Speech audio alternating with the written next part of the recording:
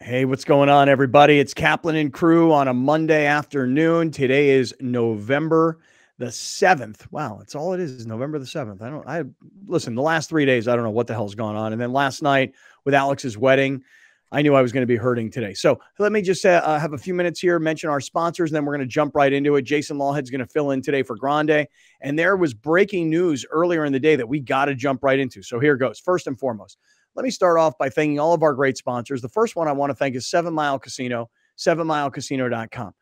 Sometimes when I talk to great friends, they say, what else can we do for the show?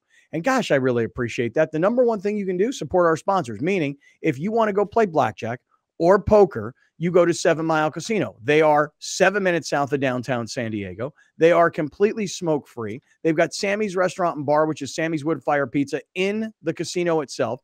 So you got the best location, the most convenient location, the best food, and you got all the great table games that you love. 7 Mile Casino, 7milecasino.com. And if you have any problem with gambling, you call 1-800-GAMBLER. This is fun. Have fun. Good luck. You are a winner at 7 Mile Casino, 7milecasino.com. Hey, if you're heading down that way, if you are in the Chula Vista area, you know, there's California Holistics, which is down in Chula Vista. There's Torrey Holistics, which is up in Sorrento Valley. They're both amazing stores. So again, you want to support the show, you say, well, what do I do?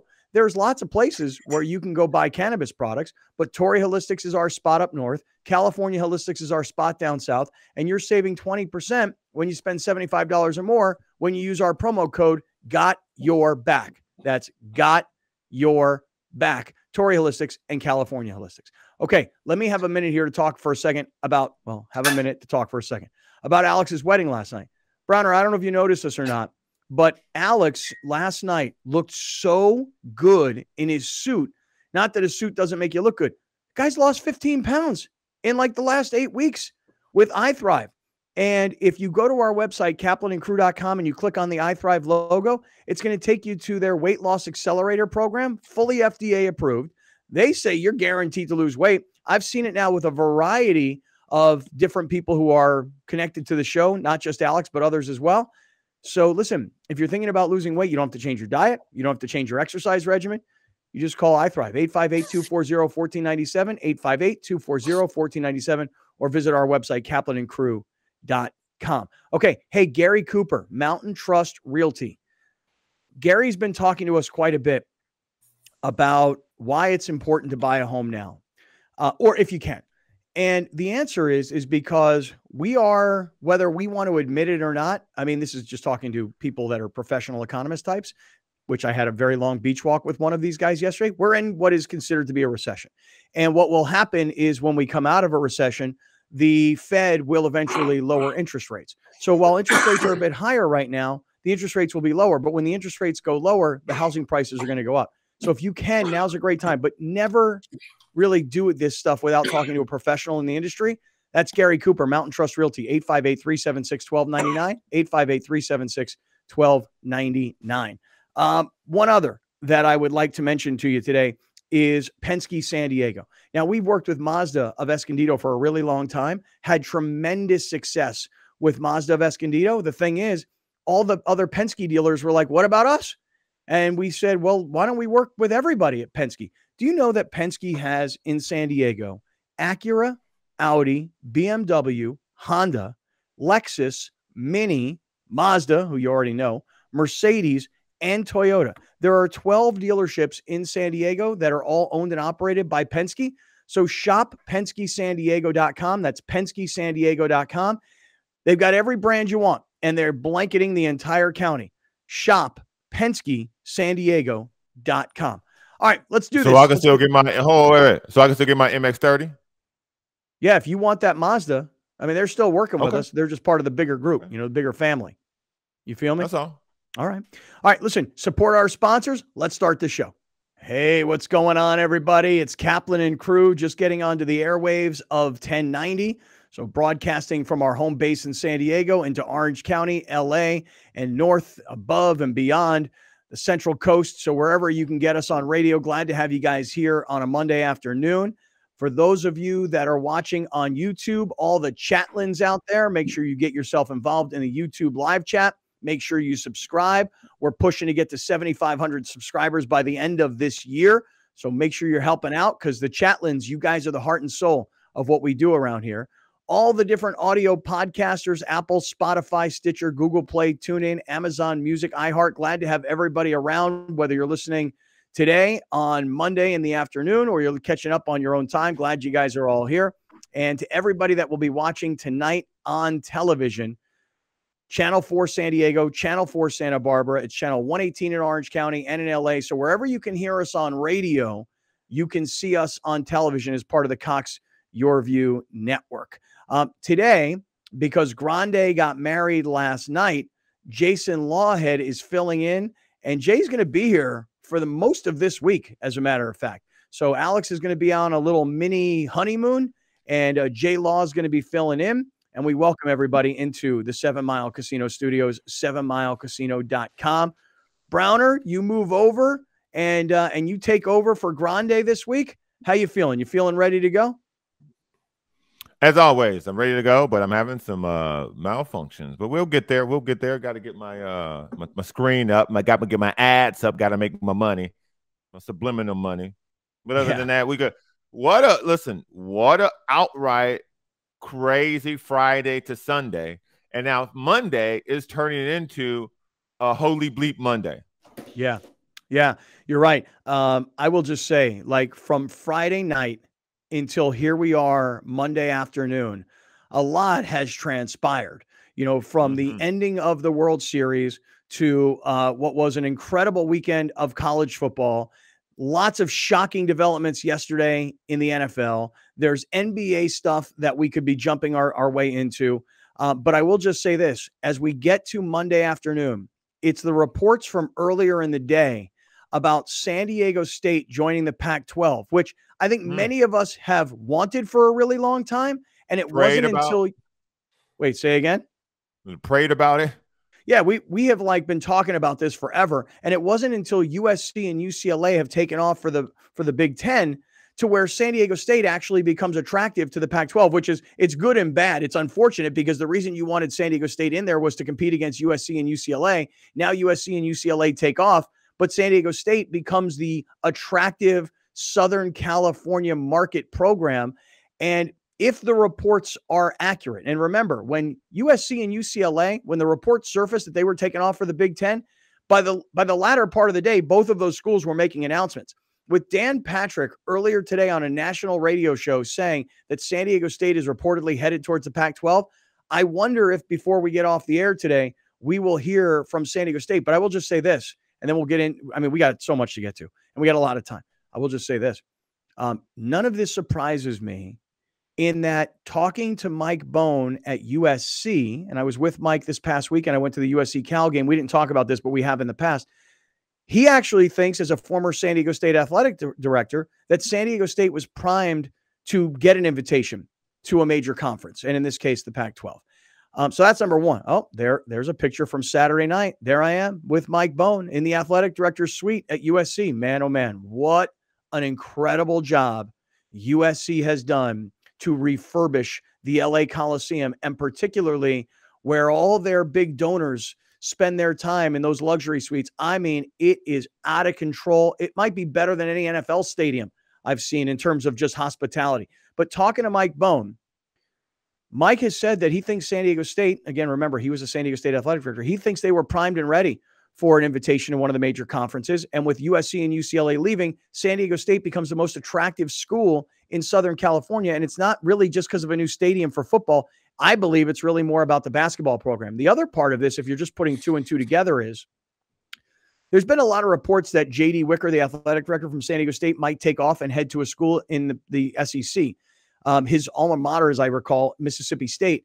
And I've always expected J.D. Wicker to leave. I've always expected that building Snapdragon Stadium will go on his resume and he'll take off for a major power conference kind of a school.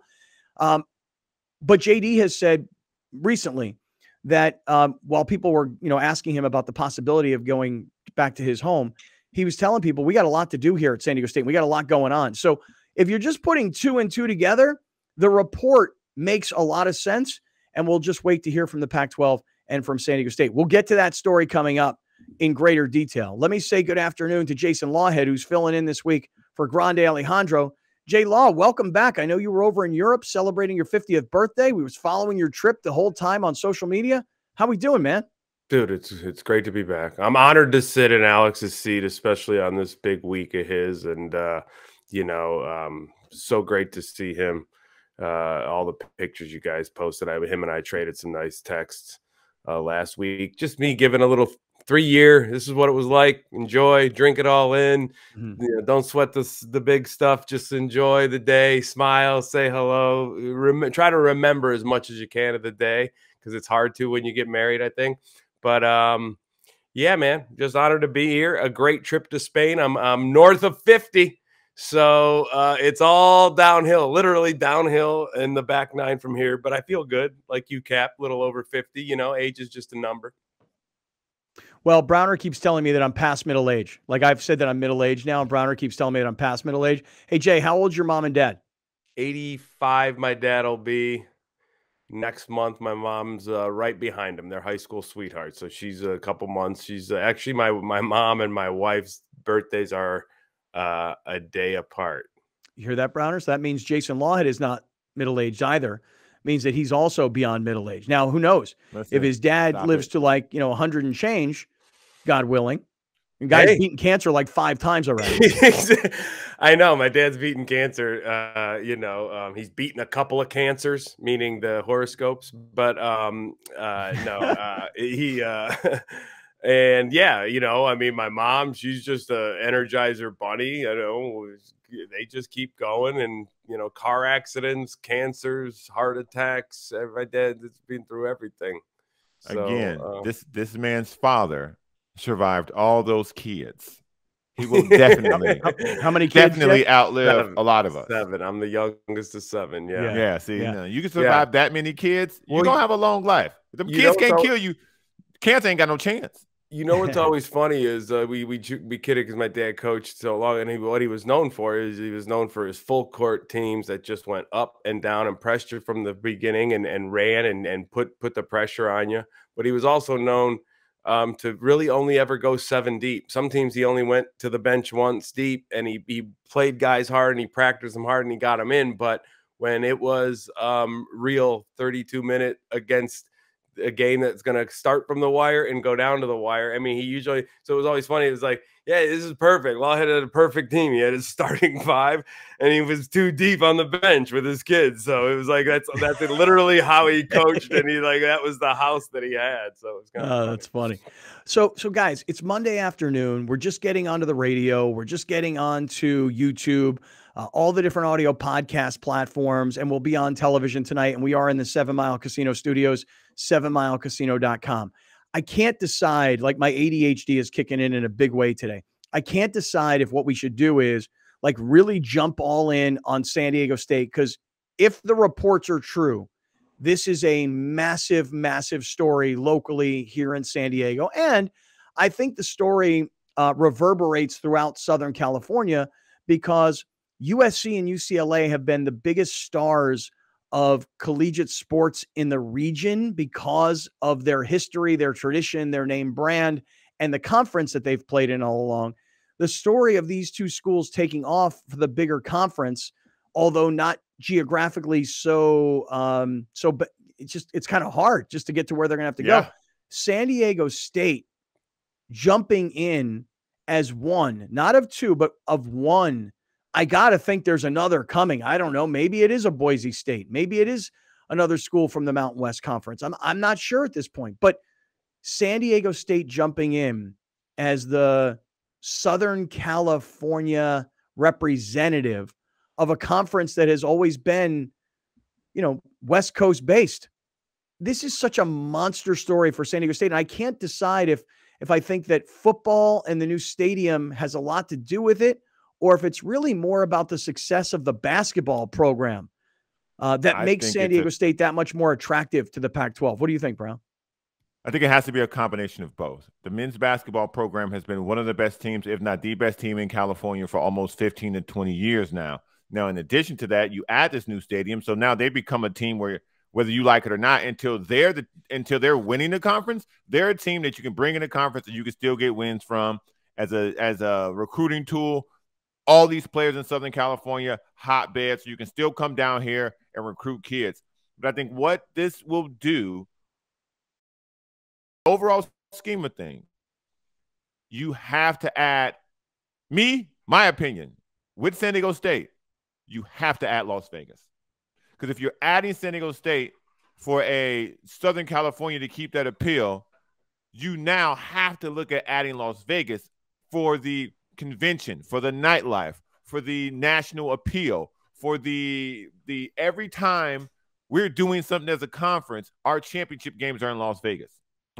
That's bomb. To me, that's bomb. If UCLA is out, if USC's out, you have to now have a shiny toy as a conference city, and Vegas would definitely be that. Yeah, I don't disagree. I mean, Vegas's basketball team's no good anymore, right? And their football program is down and out, but they do play their football games in the Raiders NFL stadium.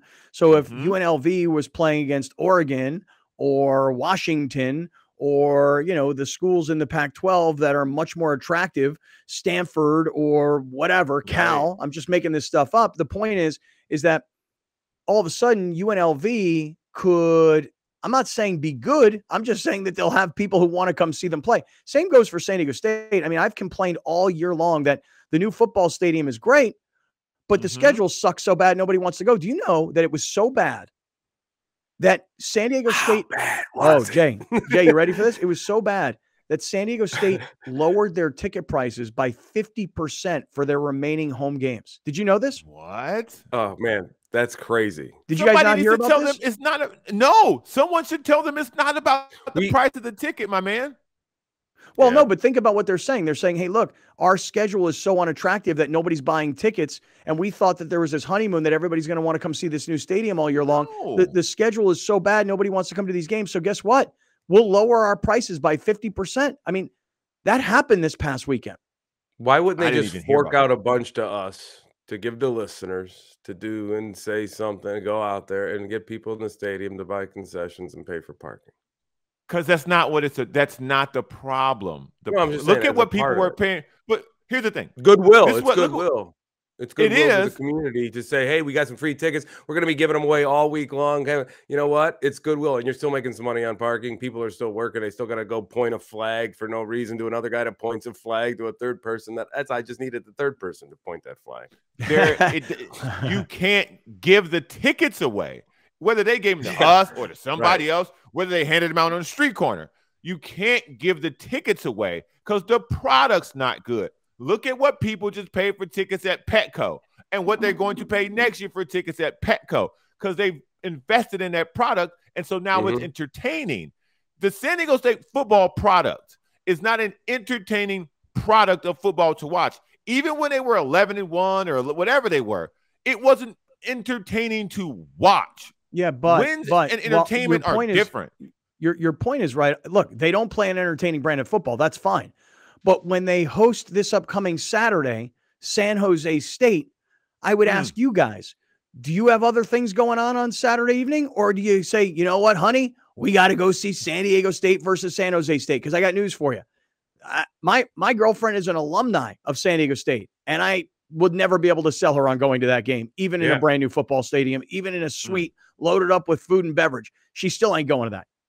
Brady Hoke's wife probably won't go to that game. She'll probably go to play cards with some lady friends or something like that. Without playing pickleball. Exactly. Right. When San Diego State hosts Air Force on November 26th, that's the same weekend as Thanksgiving. There might be a lot of people in town for Thanksgiving, or there might be people heading out of town. Bottom line is, hey, you guys want to go see Air Force versus San Diego State? It's like, no, not really. Nope. Rather spend a third straight day with my family. And I'll tell you guys, I was up Saturday night up at this USC Cal game. And look, it's not like Cal is Oregon or Utah or UCLA for that matter. But I will tell you, like, the feel of big time college football, the stadium is filled. There's fireworks going off. Every time USC scored, the lights up at the top of the stadium would flicker USC. USC would come across the lights that were lighting up the field. The presentation and the quality of the game and the massive crowd and the look, feel, and smell of college football. That's why I went up to USC on Saturday to see a game up there. San Diego State versus San Jose State is just not a good game. And so now imagine replacing San Jose State with Cal and Stanford and Arizona and Arizona State and Washington State. I mean, this is what I've been griping about and complaining about for so many years, that the conference lets them down because nobody cares about these teams. But if all of a sudden San Diego State's home schedule was Arizona State, Oregon, Utah, and Washington, now all of a sudden you're going to get 33,000 people every single Saturday night when San Diego State is home, because the competition and the conference is something that people will be interested in. And in addition to that, if you don't fill it up, they will. Oregon will travel here. Cal will travel. Like, you'll get teams traveling here to fill this thing up one way or another. So for me, this is what I've been clamoring for, but I wanted it from a basketball standpoint, because now you start getting lottery picks playing San Diego State in San Diego State. I'm on board. I'm on board 100%. This is going to change the recruits they get for football, and it's definitely going to raise their profile. So now you might be able to get an SEC team, SEC or ACC team to come here and play. You'll be able to get some of those Big Ten teams to come here and play. Like, because now you're a Pac-12 team and you're not a Mountain West team. Yep. And they should lead with them as the reason, you know, they should lead with that basketball program, and Dutcher out front, and, you know, have to move to more of a progressive style of football going into this conference. And maybe if it means taking some lumps, but you're changing an offense that's going to attract big players. And, you know, maybe you have to go start Chip Kelly style at UCLA, but hey, they're not there anymore. And neither USC. It's a perfect move to do a lot of things like that. Well, I mean, listen, think about this. In San Diego County this year, you have a high school quarterback at Carlsbad that just committed to Alabama. You've got a tight end on the same team that just committed to Michigan. And there's a running back from Lincoln that I think committed to LSU. I think. I'm not 100% positive. My point is that I'm only giving you 3 guys that have come up with like big time scholarships. If you are a Pac-12 team in a new stadium and you're going to be playing not on the CBS Sports Network, but you're going to be playing on Saturday against Oregon on Fox, all of a sudden, when you're that quarterback from Carlsbad that's going to Alabama, I'm not saying that you're going to San Diego State. I'm just saying at least there's reason to have a discussion. Yeah. You're in the discussion. And for a long time, from a recruiting standpoint, you were not in the discussion. That's it. Just get in the discussion. Get yourself in the room. And you never know what sways these kids. You never know what sways them. You might find a quarterback that is nationally ranked that wants to stay home and play quarterback in the Pac-12. Now you rolling. Because all you just need one to start it. You need one kid to start it because you have them for 3 years. This isn't basketball where if you got a local kid, you got Chase Budinger to play for the Aztecs, and then he's gone after a year. You get one of these kids, they're there for 3 years. So you have some time to develop in them and to kind of start the groundwork for your university. Amazing. I mean, this report, I'm not going to say that I'm shocked by it. Like when USC and UCLA said they're going to the Big Ten, that was shocking that day. Yeah. There's been so much talk about San Diego State to the Pac-12 and so much speculation about why they add value to the Pac-12 that I can't say that I'm necessarily shocked, but it was definitely news that came from kind of left field earlier today when this thing kind of went out. So, hey, look, we got a lot more to get to. San Diego State to the Pac-12 lead story. Wasn't expecting that today with as much craziness as there was in college football this weekend, with what happened yesterday around the NFL, the World Series coming to an end, Grande's wedding yesterday. I mean, there was just so much other stuff that I intended on us getting to. And then earlier in the day, the news, or at least the report, that San Diego State is going to go to the Pac-12. So we'll stay on that for a little while. Glad everybody's here. Man, I'm telling you, Alex's wedding yesterday, I'll talk about it as the day goes on. I can't decide if I want to show any videos from his wedding. I didn't post any videos from his wedding last night. I posted a couple of pictures, Everything looked classy from what, I've seen so far. It all looked on the up and up, but are you saying there's some incriminating videos? I would leave the videos for him. Yeah, I don't. It's not that that there was anything in there that was bad. It's just like I haven't talked to Alex. Like, hey, do you mind if we show some videos from your wedding on the show? So I'm gonna leave it to him for later in the week. Sure. All right, look, we're just getting started. We're in the 7 Mile Casino Studios. J Law is filling in for Alex this week, so it's me, J Law, Brown Man, and we got a ton to get to. Stick around. This is Kaplan and Crew. Great friends, what's happening? It's Kaplan and Crew with Grande and the Brown Man. Grande, though, on a little honeymoon this week, and that means comedian Jason Lawhead is filling in for Grande, and Jay Law himself is just back from a European vacay. Jay, I think, and I think that going to Europe in like the October, November range is the best thing to do. Not that I've ever done it, but from what I understand, that's when you get flights at the best rates. And, you know, the American dollar right now is very strong compared to the euro. So things are much cheaper. At least this is what I'm reading. And I'm seeing some people like you that have gone over there. How was it? I mean, everything you just said and then heightened. And yeah, it is. The weather's amazing, especially in the Barcelona, that coastal area of where the kind of the Mediterranean starts out in there. And they had an unseasonably hot summer, so it's carried over into a warm fall for them. And yeah, you know, we did our honeymoon Italy in October, a little earlier in the middle part. But yeah, the peak season of summer travel's over. Everything's kind of kicked weird for them since COVID, since they've opened.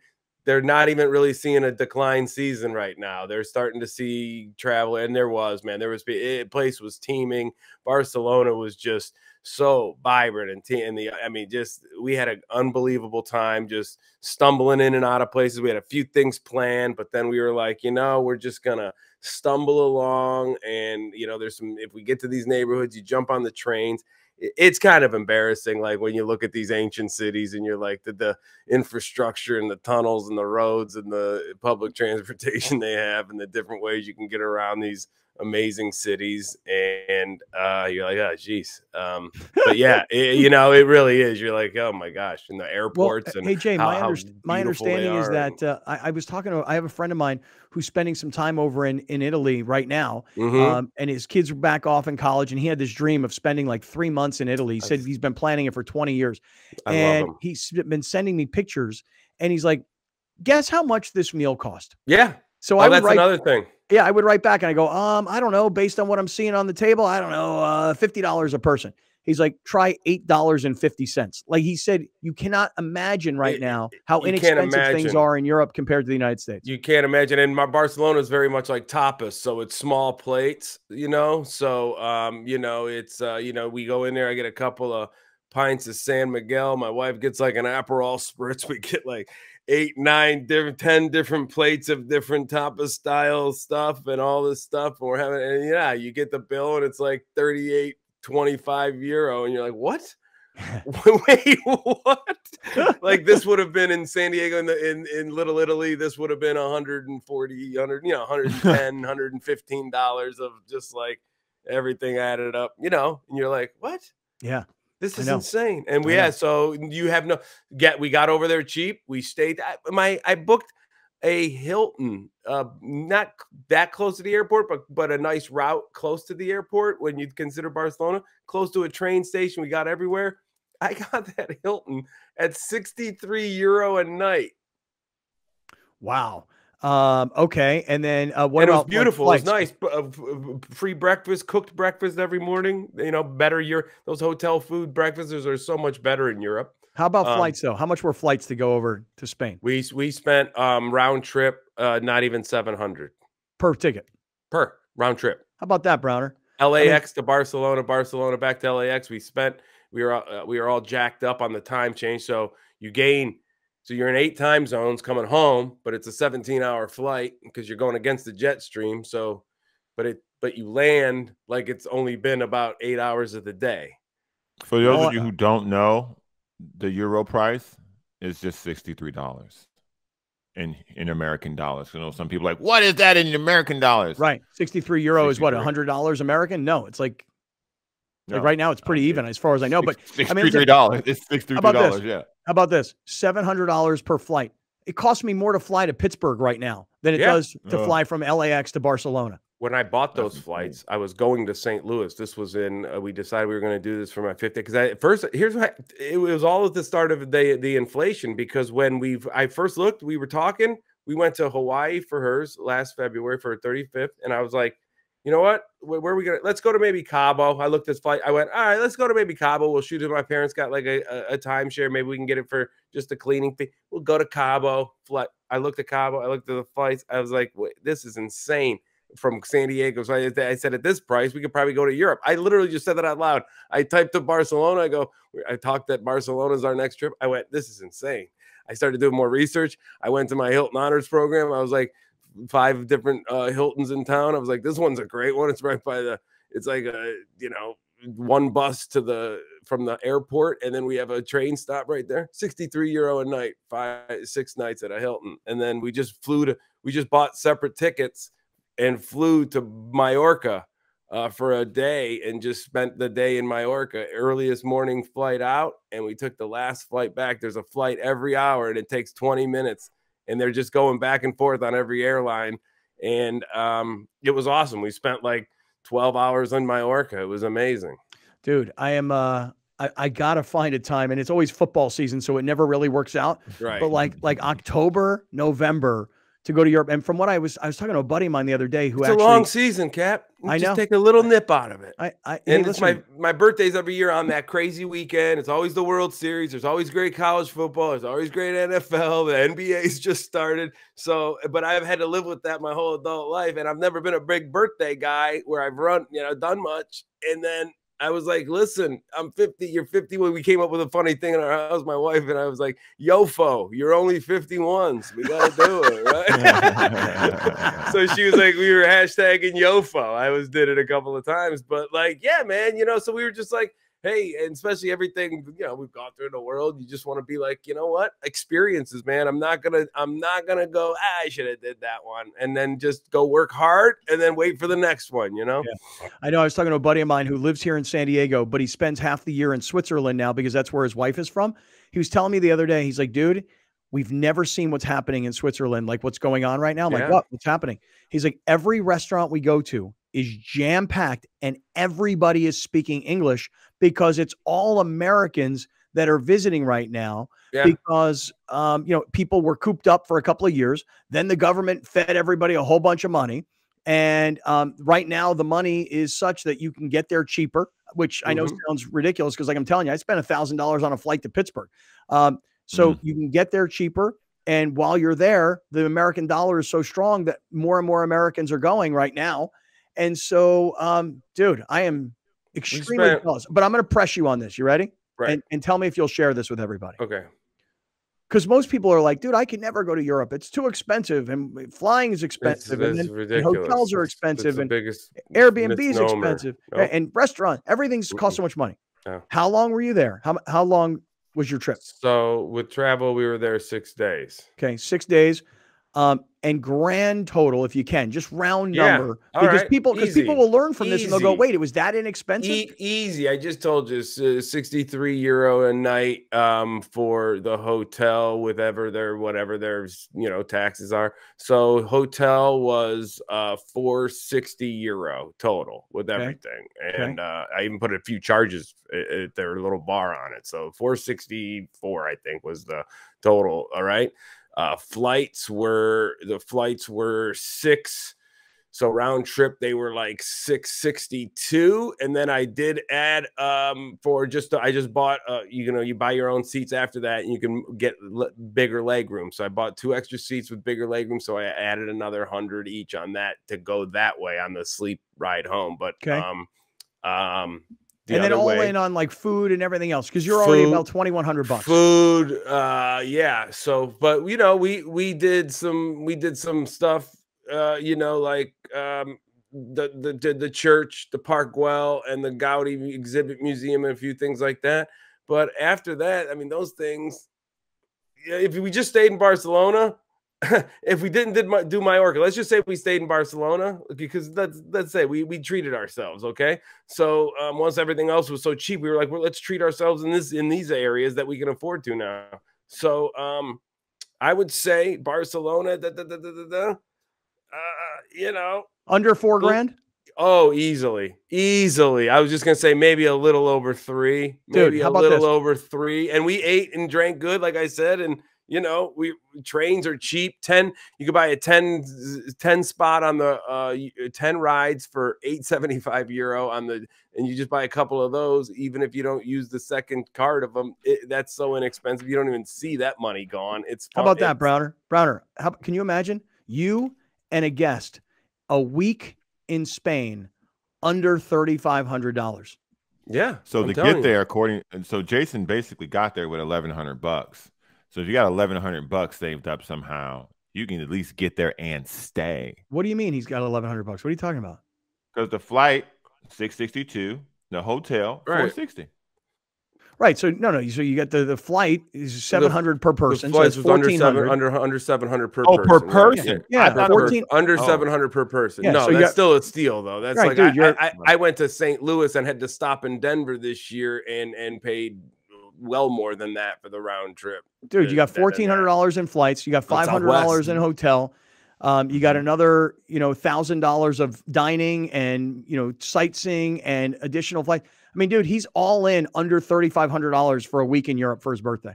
And you get meals on these flights. You get cocktails. You get dessert, on the overnight and the flights back. They come up and down the aisles. You get to see, you get some pretty deep, even in economy with a little extra leg room that doesn't cost much. It's still way more comfortable than any coach on any flight you'll fly domestically here. And I just pop like a half a Tylenol PM or a ibuprofen PM. I put the get a gummy from Torrey Holistics, bro. Yeah, I didn't want to ride internationally with them. That's the last thing travel, I needed. you don't want that I was like, I ain't going Brittany on that one. So, well, we don't want to be wearing free Jason t-shirts on the show. Yeah. But we both slept and traveled pretty well, really well on the way there. We were right on Barcelona time, kind of right early, and we didn't have much of a hitch in any of that. And getting back was a little foggy the day to 2 after, and then I did a show Friday night in Tustin, and I was just still kind of like punchy and everything, but it went well. And I talked about the trip on stage. It was funny about like how I don't care, however, I talked about the Euro's weakness, and I don't care however strong the Euro ever gets, it'll never be stronger than that body odor over there. What is going on? All the things that they've made, all the advances that they've come from these ancient cities. They got modern transportation. I did all this stuff. I was doing all, architecture, the things they've been, but I mean, they can't get a stick at the owner over here. I mean, it's a good thing these trains run on time, because you're like, I can't wait to get off this thing. Oh my God, let's just take this stuff. We'll walk the rest of the way. That's great. Jason Lawhead is in this week for Grande Alejandro. It's Kaplan and Crew from the 7 Mile Casino Studios, 7milecasino.com. If you're just getting with us, earlier today, a breaking news story, and I'll give all the credit to where it came from. Dan Patrick on his national radio show said earlier today that he has been told that the Pac-12 is about to extend an invitation to San Diego State.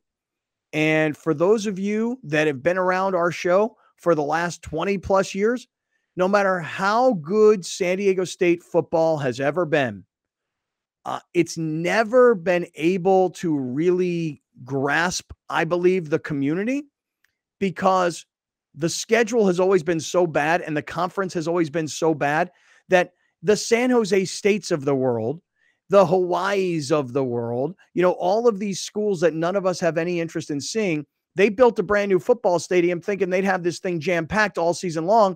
And you can't change the fact that the Mountain West stinks. The schedule is no good. And San Diego State found themselves so desperate in football this past weekend that, according to the reports, they lowered their ticket prices for the remaining home schedule by 50%.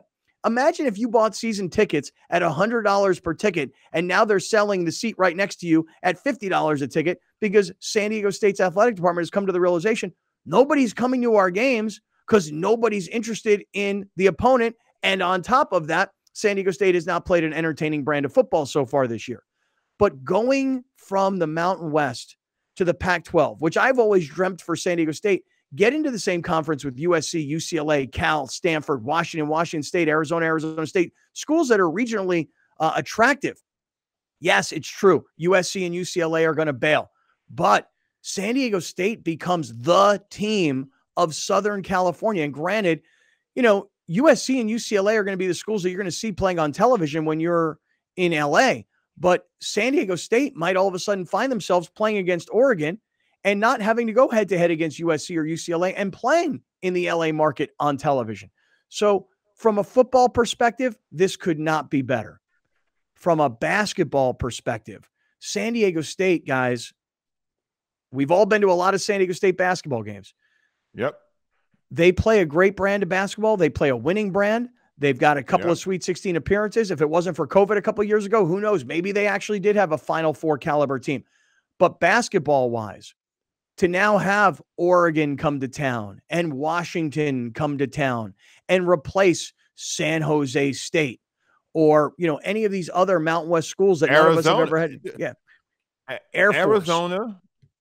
Arizona State, like these are good basketball programs. Like Arizona's been one of the best teams in the country for a long run now. And if you're going to start getting them in your building repeatedly, from a basketball perspective, a purely basketball perspective, this will take San Diego State from a every now and then show up in the tournament. This could take them to a national powerhouse for basketball because they've always had a good program. They've just never been able to continuously get the top 15, top 10 recruit.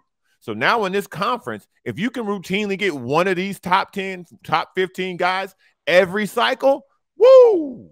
Now you could. I agree.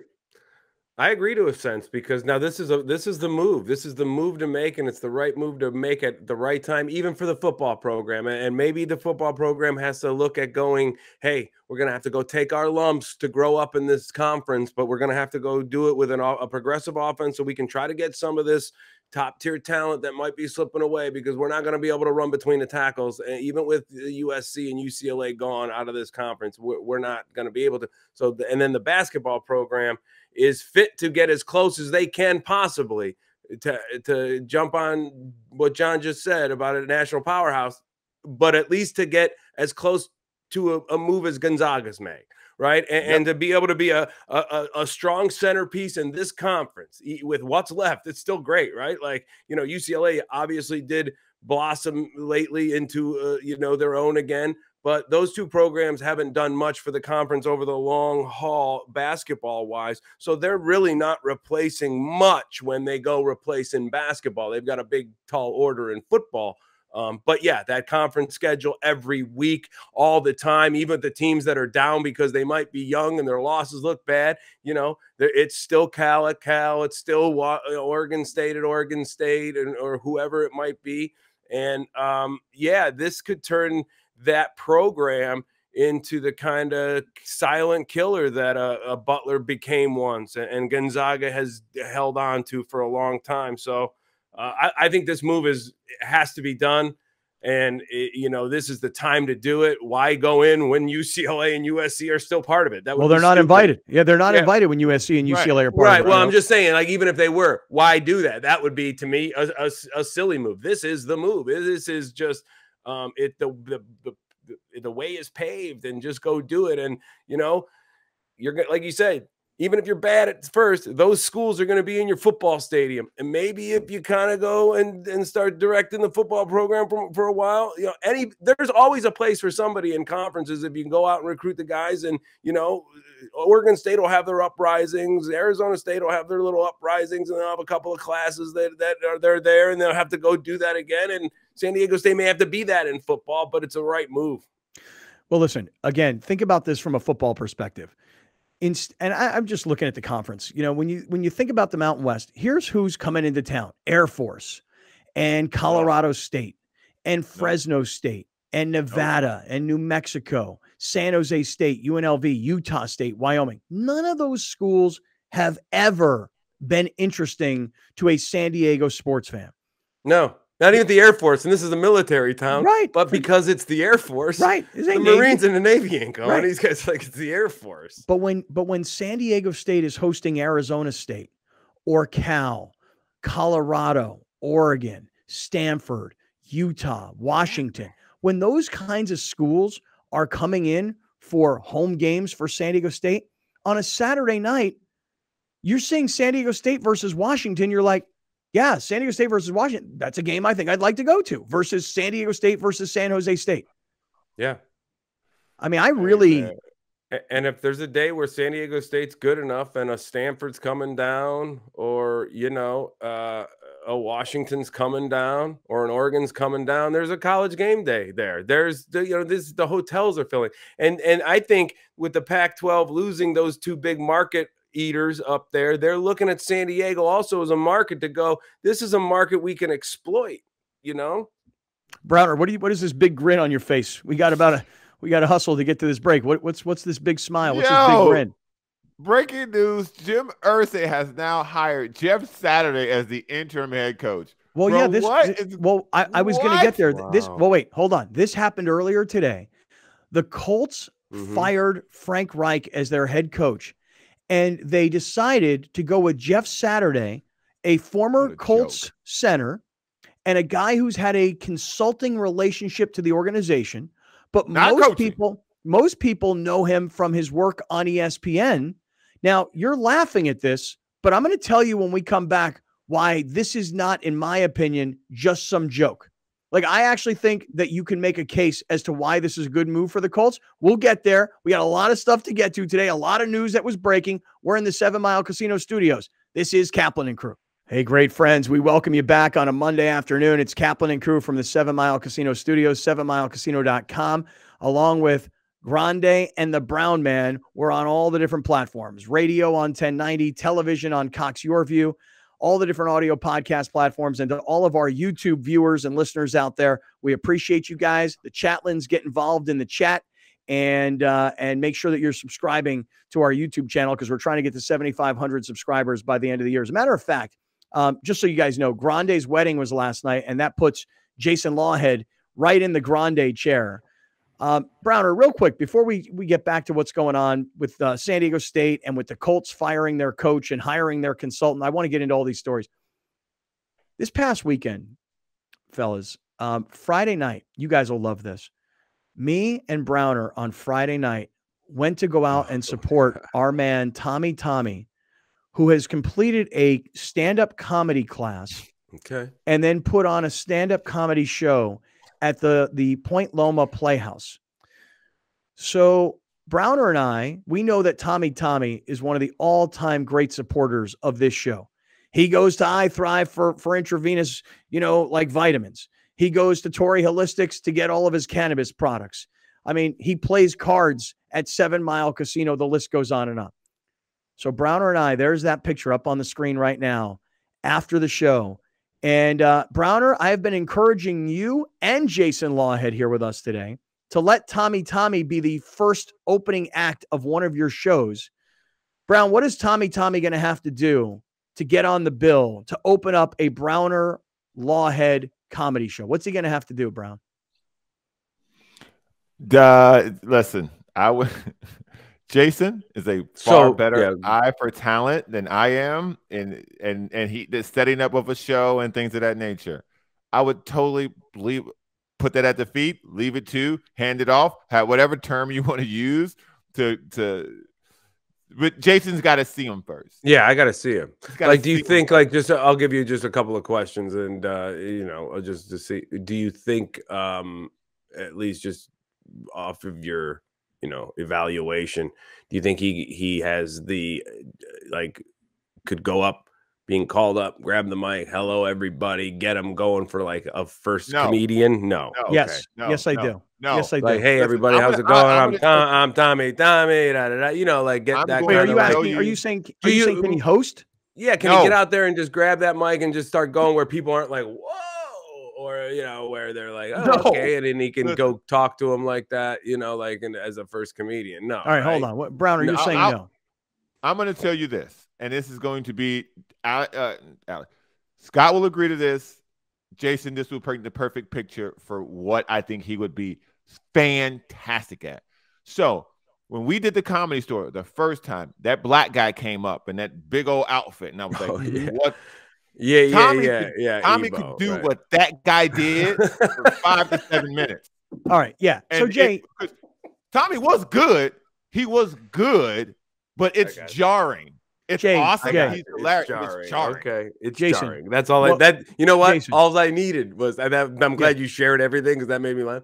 The comparison, but all I needed was jarring. All right, so Jay, here's what Tommy needs. He needs you, a professional stand-up comedian for 25 years.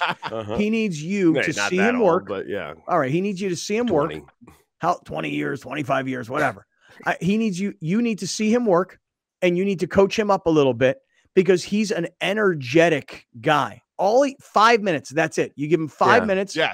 From 5 minutes of Tommy into 15, 20 minutes of Browner, into the full show with the headliner, J Law. So congratulations to Tommy. We love you, buddy. Man, that's awesome that he went out and did it, dude. And that he, so congrats, Tommy. I was just wanting to know how you did. And everybody said you did great. So if you're listening, he's my new Facebook friend anyway. He did great. And by the way, me and Browner started the night at a place in Point Loma called the Harbor Town Pub. And then we went back to the Harbor Town Pub because they have on their menu the waterfront sliders, dude. Okay. The waterfront sliders are like the best little slider burgers in San Diego. And I don't know if they're affiliated. I don't know if they're like the same owners or what, but they actually call them the waterfront sliders on their menu. And those things are bomb. Yeah. If they're not the same company, they should sue them because they were just as good. That's definitely a ripoff. All right. So that was Friday night. A lot of drinking, by the way, when you're going to see a comedy show. That was Friday night. Saturday night, I mentioned to you that I ran up to LA on Saturday evening. I went to see USC versus Cal. I know, John, you had a picture that we may have brought up on the screen earlier, but I was there with Mike Bone, who is the athletic director of USC, who's the former San Diego State athletic director. I've known him for 20 years. Really good friend of mine. The other gentleman that you're seeing in the picture is Chris Morales, who a lot of people will know because he is the voice of ESPN LA. And Chris is a big USC fan. So the three of us and a few other people were in the athletic director's suite on Saturday night. I'll tell you guys right now, you talk about a spread of food. OMFG. They put on such a spread at USC. And I'm talking like in the community areas. Like there's all these luxury suites, and outside the suites, there's shrimp and crab legs and stone crab legs. And oh, bro, let me tell you something. I could have eaten $500 worth of food that night, and then they got little slider burgers in the suite, and they got sandwiches, and they got beers. And I mean, dude, and by the way, I was in this suite where if you were an SC dignitary, this is the suite that you're in. Carson Palmer, Anthony Munoz, Lendale White. What's the linebacker's name from San Francisco? The kid, he's kind of like Polynesian with the long hair that sticks out of his head, out of his helmet. That guy was in there. I'm like, if you were a former USC football player and a former USC great, this is the suite that you were in. OJ, was OJ there? I didn't see OJ. No, okay. I did not see He OJ. was cut. He was slicing some meat on those sandwiches. Right. He's in the back. He's in the back using the slicer. Right. And then last night, we all went to Alex's wedding, which was small and quaint. But man, John, I'll tell you, you tell me what you think. You talk about like a loving wedding. J Law, you had to see me. I was bawling my eyes out during the actual ceremony. Oh, that's cute. It was so beautiful. This is a picture you can see. I know it's not the greatest picture, but Browner's on one side. Then me, I'm the fat guy. Then Rachel. Then Alex, who's now the skinny guy, thanks to iThrive. Then Mariana. Then Linda Welby and her husband, Austin. They hosted the actual ceremony at their home, which overlooks Point Loma. And let me tell you something, man. It was awesome. And then when everybody left to go down to the Intercontinental in downtown San Diego, which is where the actual party was, which I didn't even know we had an Intercontinental in downtown San Diego. Everybody left to go to the wedding. Me and Browner and Rachel and Linda and Austin all went downstairs to their bar at their house. And dude, we started putting it together. We started to craft that buzz on a Sunday afternoon. Then, we Ubered over to the hotel and everything. But Brown, how great was this wedding, man? Dude, the wedding was bomb. Check this out. So here's a view of what it looks like from the house. Just next level. Unbelievable. From their They're house, redoing their pool there. Yeah, the house is beautiful. Yeah. Now, by the way, that view, Brown, were those the sunglasses that I was wearing? Those Ray-Bans with the cameras in them? That's right. That's right, man. That's them camera Ray-Bans. That picture is crisp. Yeah. I really edited nice. the video and cut this down now so people didn't hear our conversation. But yeah, dude, the glasses were bomb. The house was just unbelievable. I told you, and then I told Linda as well, this is the perfect house to not have children in. Like the house is just utterly spectacular, man. They scored a unbelievable find with that house. Yeah, it is awesome. So congratulations to Grande and to Mariana. And I hope you guys enjoy your few day like mini honeymoon. This guy, let me tell y'all about this. Because I was there. I'm going to tell y'all how the crying started. So when he comes on this show, because I talked to him about this last night, and I gave him all the props in the world. He was holding strong when the wife was giving vows. Alex began to cry, which made this fool over here cry when he started talking about how much he loved her and how they met and what led to them getting to where they were at. And it was a very sweet, it was a very genuine, authentic moment. And no one was really teary-eyed. I mean, it was an emotional ceremony, but nobody really started breaking up until Alex started breaking up. And then his wife started breaking up. Then the mom started crying. And then this guy next to me starts crying like he's the mom. And I was like, geez, what's going on? All right, Linda's crying. She's reaching for tissues. And it everybody was holding their water, man, until Alex started losing, because you could see him when it was like, it was happening. It was getting real. And he could see himself in that moment. He just started to break down. Yeah. And it was awesome. Man. Well, I mean, awesome to hear, man. Linda feels like she's like, kind of momish. And I definitely feel like I'm kind of daddish to Alex. I mean, just in a little way. And I just was so happy for the guy. And to see him as happy as he was. And to hear the story about how they met and, Thursday nights at On the Border, and Alex is the engineer because the radio station is too damn cheap to hire an engineer. So he has to learn how to do it, and how they wind up meeting because she's the hostess and he's the engineer for the radio show. It just was adorable. It was awesome. And I'm just so happy for those guys. And anyway, we'll talk. I think Linda's going to stop by the show later. Man. Yeah. That's great. That's great. Hey, listen, I want to get back to where we left off though. Just before we had hit the last break, Browner had talked about breaking news from earlier in today, which was that Frank Reich was fired as a head coach of the Indianapolis Colts, and they've hired Jeff Saturday as their interim head coach. And Browner's laughing at this move because Jeff Saturday is known as an ESPN, football commentator. He's not known as somebody who's been working as a coach inside the NFL. But I'm going to tell you in just a minute why maybe we should not be laughing at this move. And I'll get there in just 1 second. Before I do, hey guys, I want to just mention our friends at PenskeSanDiego.com. So for the last couple of years, we've been working directly with Mazda of Escondido, but Mazda of Escondido is a Penske dealership. And we've had a lot of success. Not only have I bought 3 cars from Mazda of Escondido, but we've had a lot of listeners go to Mazda of Escondido and get cars with immediate delivery and save a lot of money. Well, when Browner and I were at Lexus San Diego a few months ago with the Padres, everybody's like, why are you guys endorsing a Lexus thing? Or why are you guys doing an appearance at a Lexus thing when you guys are endorsing the Mazda dealership? It's all part of the same family. And I think everybody at Penske kind of came to this conclusion, like, we've got Kaplan and Crew advertising just Mazda of Escondido. We got 12 stores around San Diego County, and we got all these brands. So why don't we just have them push everybody to PenskeSanDiego.com rather than just simply to Mazda of Escondido? So here goes. If you're looking for an Acura, an Audi, a BMW, a Honda, Lexus, Mini, Mazda, Mercedes, and Toyota, all of these brands, there are Penske dealerships all over San Diego County.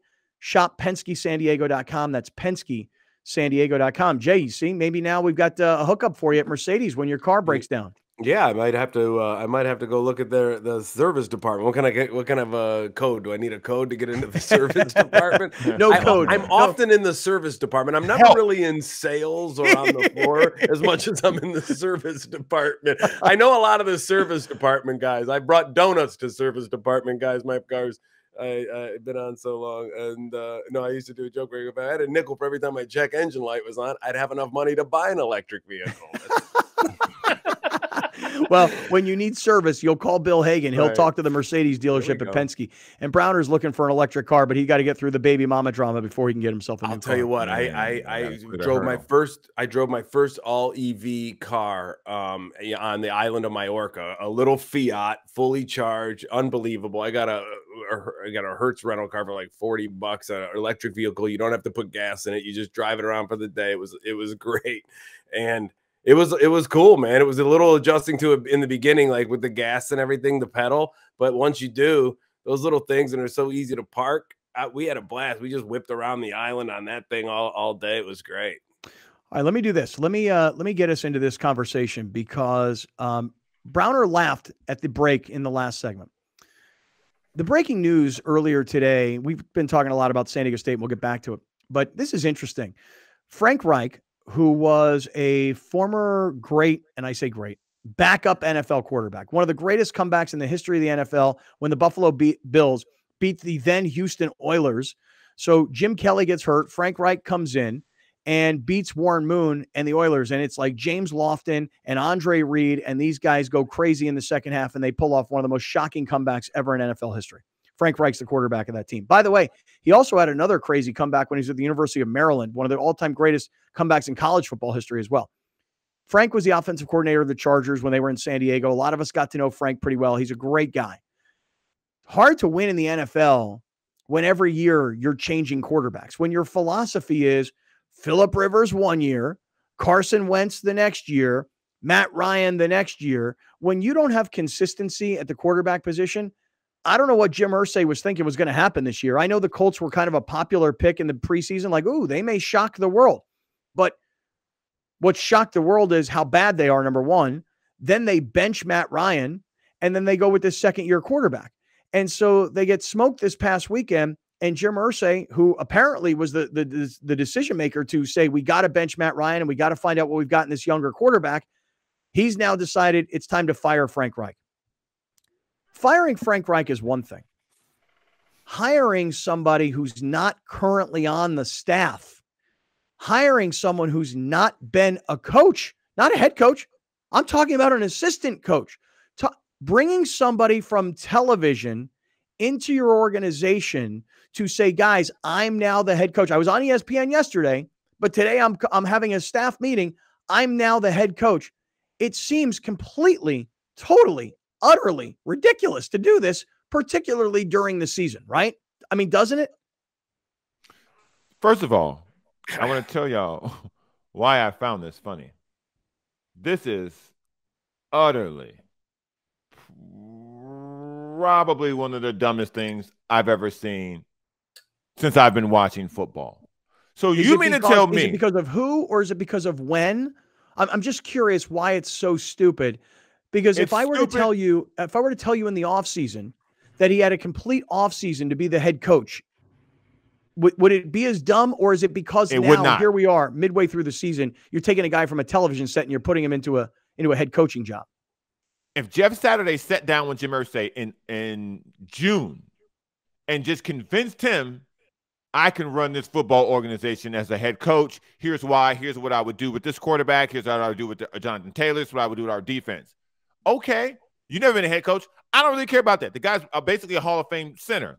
So you have to be smart to be center. You got to know the game. You got to see the game right in front of you because it happens really fast from that position.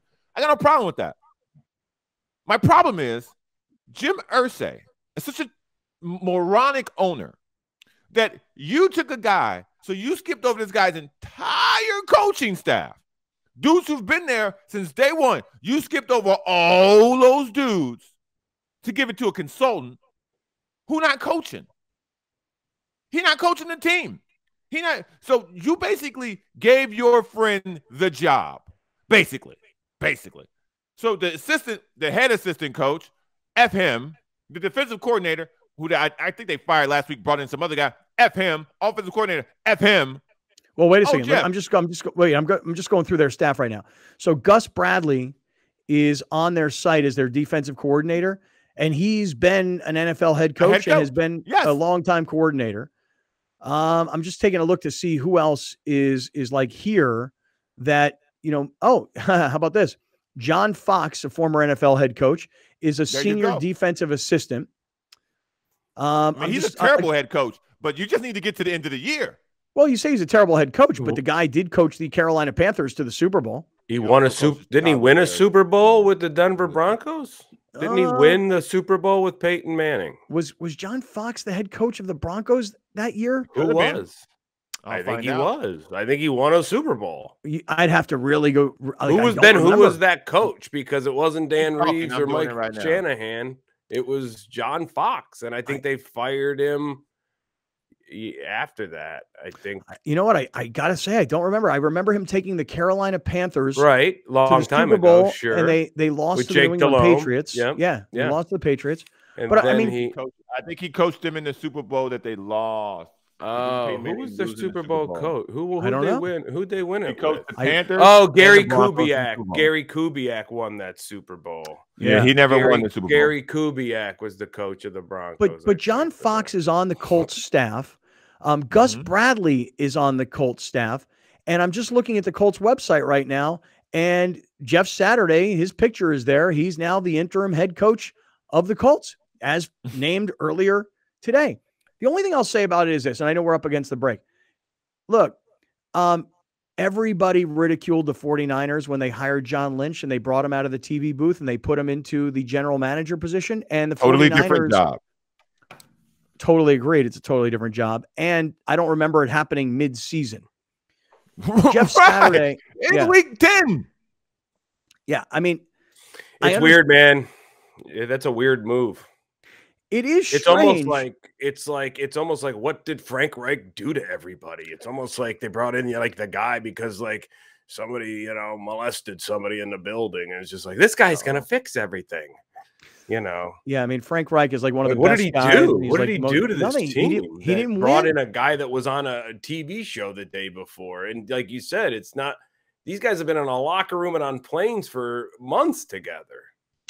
Frank Reich just didn't win. And by the way, I don't blame Frank Reich for not winning. I blame Jim Irsay for the Colts not winning because there's no history that says when you change quarterback every year, but it's a veteran quarterback, that it works. There is no history to show that works. None. Zero.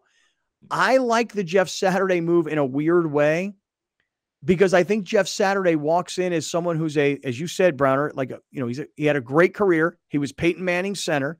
He knows the game. As a TV announcer, he's been following it very, very closely. I know this sounds weird, but I actually kind of think it's interesting. I'm going to be curious to see what happens. Stick around. We got a lot more to get to. Lots from the NFL this weekend and back to the San Diego State move to the Pac-12. We'll get there. We're in the 7 Mile Casino Studios here on Kaplan and Crew. All right, great friends. We welcome you back. It's Kaplan and Crew with Grande and the Brown Man, although no Grande today. Jason Lawhead is filling in for Grande. He had a wedding last night. It was awesome. I will just say I don't want to play any videos for those of you that are watching on YouTube or watching on TV. I don't want to play any videos of the wedding until we talk to Grande about, whether or not he has a problem with us playing videos from his wedding. But I shot a bunch of them, and I was thinking that we'll air them. But again, I want to check in with Grande. I wasn't even sure. Hey, Brown, I wasn't sure last night if I could post pictures from the wedding, just of us. Dude, I wouldn't have. Have. Weddings are weird. Here's why I wouldn't have. Yeah. Because weddings are very personal. And he had, I think it felt like 5 photographers there at one point. So it was well shot. It was well covered from a photography standpoint, a videography standpoint. And so they may have wanted it to go out in a certain way. On the dance floor, totally different. But at Linda's house, that entire thing, don't post any of that. The dance floor stuff, knock your stuff out. Well, I posted it. I posted it on my Instagram. Well, I know it's you. It's you. So it's too late. I mean, listen, and here's why I posted. I'll be honest with you, because we have a lot of people who are fans of Alex's and they're invested in Alex. They love him. He brings a lot of pleasure to a lot of people's lives, on the show. And so people wanted to see what was going on. The other part of it is I didn't know this. I felt like kind of an idiot. Did you know he wasn't registered for a gift? Because he said I didn't know. We clowned him all the time. Yeah. He was not registered. But this morning I got a text from Rachel who said, did you know that Alex and Mar, while not registered for gifts, they actually have a website for their wedding.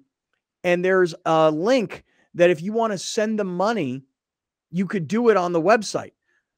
I went to and I bought them a gift card, because I figured that the gift card could go in your wallet. You go on this honeymoon for the next 3 days, and here's a whole bunch of money on this gift card.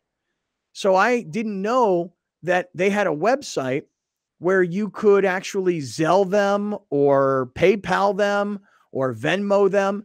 Did you know this, Browner? I didn't know this existed. Look at this. He's a sneaky guy, man. He is sneaky. I had no idea. I had no idea this existed. That sneaky sucker put this going. No, but here's why. Here's why. And hold it up on the screen for a second. So Jay, you'll love this. You ready? So Alex, people had asked us, hey, how could we send a gift to Alex? And Alex was like, no gifts. We have a 1-bedroom condo. We got a rice cooker and we got a steamer and we got an air fryer. I can't take on any other stuff, you know? He's like, you want to give me a gift? Give me a 3-bedroom condo.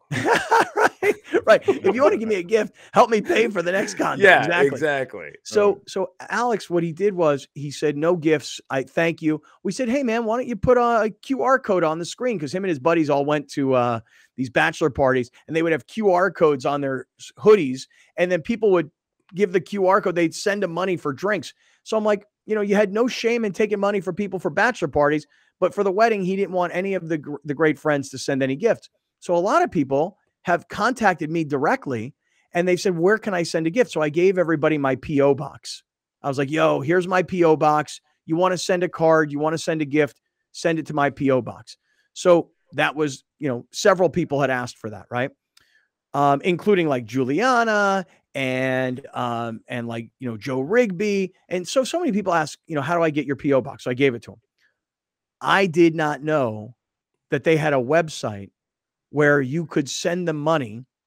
Had I known this, I wouldn't have stopped at a grocery store yesterday and bought them a gift card. I would have just Zelled them money, So for those of you that were interested and anybody that cares and no pressure, and Alex is going to be humiliated that I did this to him, but I'm just telling you right now, here's the website. It's Zola, Z-O-L-A, zola.com/wedding/ Alex and Mariana 2022 /registry.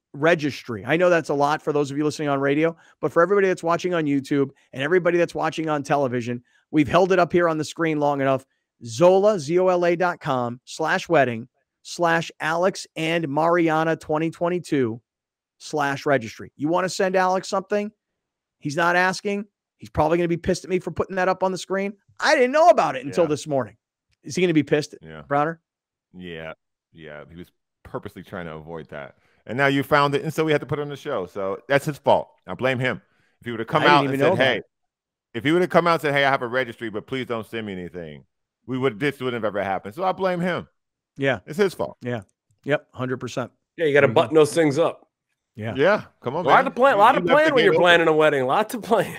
Hey, I'll tell you one thing real quick, and then we'll get back to where we were going. Got to know where to hide the registry. Let me tell you guys something really quick. Alex yesterday looked so great for this wedding. The dude has lost 15 pounds in 8 weeks with iThrive. And if you go to our website, kaplanandcrew.com, and you click on the iThrive logo, it'll take you directly to their whole weight loss program. You don't have to change your diet. You don't have to increase your exercise. All you have to do is take this tiny little injection. You can do it yourself. It doesn't hurt. It doesn't take a lot of time. Anybody can do it. And I'm telling you, not just Alex, but several of our listeners have gone to iThrive and already are losing a lot of weight. And it's fully guaranteed and it's fully FDA approved. And so just go to our website, kaplanandcrew.com, click on iThrive and start that weight loss. Alex lost 15 pounds, man. He looked good. He looked really good. At least I thought. Real good. Yeah, he did. All right. Man, hey, guys, we were talking today so far about San Diego State and the reports about them moving into the Pac-12. And we were also talking about the Colts firing their head coach, it's interesting, but it's doubly interesting because they hire a television personality who's a former Colts player and a former Colts Super Bowl champion and Peyton Manning center, Jeff Saturday. But the fact that they hire a former player who's in TV. I was just watching some of these reports on ESPN.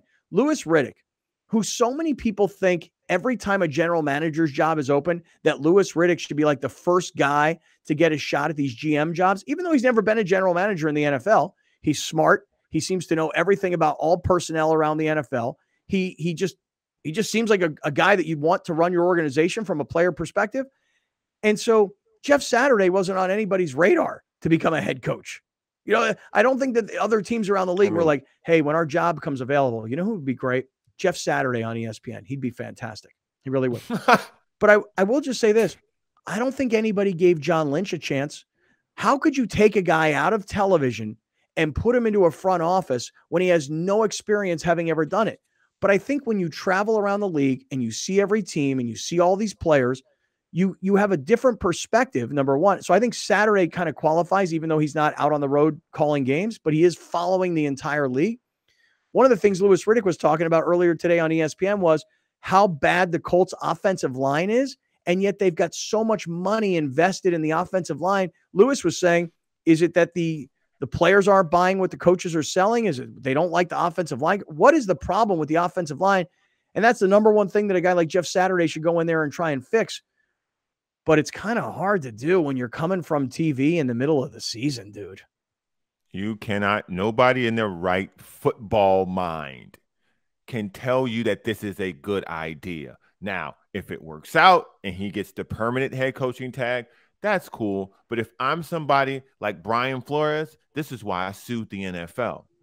So you mean to tell me that through sheer access to the owner, this guy got the job? There's no interview process. No, that's exactly what I'm telling you. Yes, because I've known Jeff. I'm the owner of the Colts. I've known Jeff Saturday forever. He serves as a consultant to our organization. He won a Super Bowl with us. He was Peyton Manning's center. Yeah, there's no interview process going on here. I'm firing this guy, and whether it was John Fox on the staff or Gus Bradley on the staff, nobody would have complained if it would have been those two guys because they're already on the staff. Pulling this guy from TV is where I think the rub is. You bring up Brian Flores. This is not a, Rooney Rule situation where they got to go interview a bunch of guys. But if you didn't even do it, you didn't even interview a bunch of guys, the head coach, the owner, which is in his power to do so, by the way, just makes an arbitrary decision to get rid of the coach, according to reports, and hire Jeff Saturday. That seems like that's in violation of the rule. Because not in season interim. He labels him as he labels him as an interim coach. He labels him as an interim coach, and I'm sure that labeling and that type of paperwork, however it's designed in the NFL, protects them against the Rooney Rule. I'm sure it does until the interim coaches now has to be in the interview hiring process in the offseason. I'm sure that they get some type of amendment to that rule. There's no doubt that he can go shake that up and say, this is the guy that it's been consulting me a lot. And after the consulting, I just feel like I want him down there on the field to try to turn this thing around. We have no hopes of getting to the playoffs, even though they're only 3-5-1. At the end of the day, after the Tennessee loss, they're not so far out of it. They're not 1-8 or 0-9. I mean, yeah, they've been blocked, but was on the coaching staff, which has been done traditionally throughout the NFL firings. Yes, you do not. Nobody's going to say anything if it's an interim guy who's been there. Right. So he's already been interviewed for the position. But you're giving a guy a job as the head coach who wasn't on any staff anywhere in the building. But if anybody knows the rules, it's going to be Jim Irsay unless he's drinking again. That's the only thing that I could say. I mean, there's just the interim label has got to have them protect him if they want to say the guy that's bashing us on sports talk radio, who's been, you know what, we're going to hire him because he knows more than anybody. I'm sure that would protect him even against that guy. But wait a second, Browner, is your biggest gripe about this move that they brought in a white guy from out of nowhere versus giving a minority candidate an honest interview and opportunity? Is your problem the race of Jeff Saturday? Or is your problem that Jeff Saturday was a TV commentator and was not working inside the building, was not part of the coaching staff, and they've brought an outsider in? Yes, I'm just using these other things as instances to show why this is absolutely nuts. This is crazy. This isn't basketball, where you can bring in a coach, and the coach in basketball pretty much is a counselor. He's a psychologist. You're not really Xing and Oing as a basketball coach, depending on who's on your roster. You cannot tell me that you can bring in a guy who hasn't been in the locker room with these dudes for the last 9 weeks and the 5 weeks of preseason and mini camps and training camps. The guy's not been in the locker room. And then you're going to bring some stranger in your bedroom and go, all right, honey, here we go. This guy's going to sub in for me while I'm gone. Like, come on, dog. Like, what are we doing? Yeah. What are we doing? Hey, listen, by the way, this story of Jeff Saturday to the Colts is interesting, but getting back to where we started today, the report from Dan Patrick that San Diego State is going to go into the Pac-12. Well, what's interesting about that story is, because that's where we started today's show, there's been a lot of reporting since. Like, for example, there's this report from this, I'm looking at this report right now on Twitter. This woman's name is Nicole Auerbach. She's from The Athletic, and she is from the Big Ten Network, and she's a studio analyst. This is all according to her Twitter.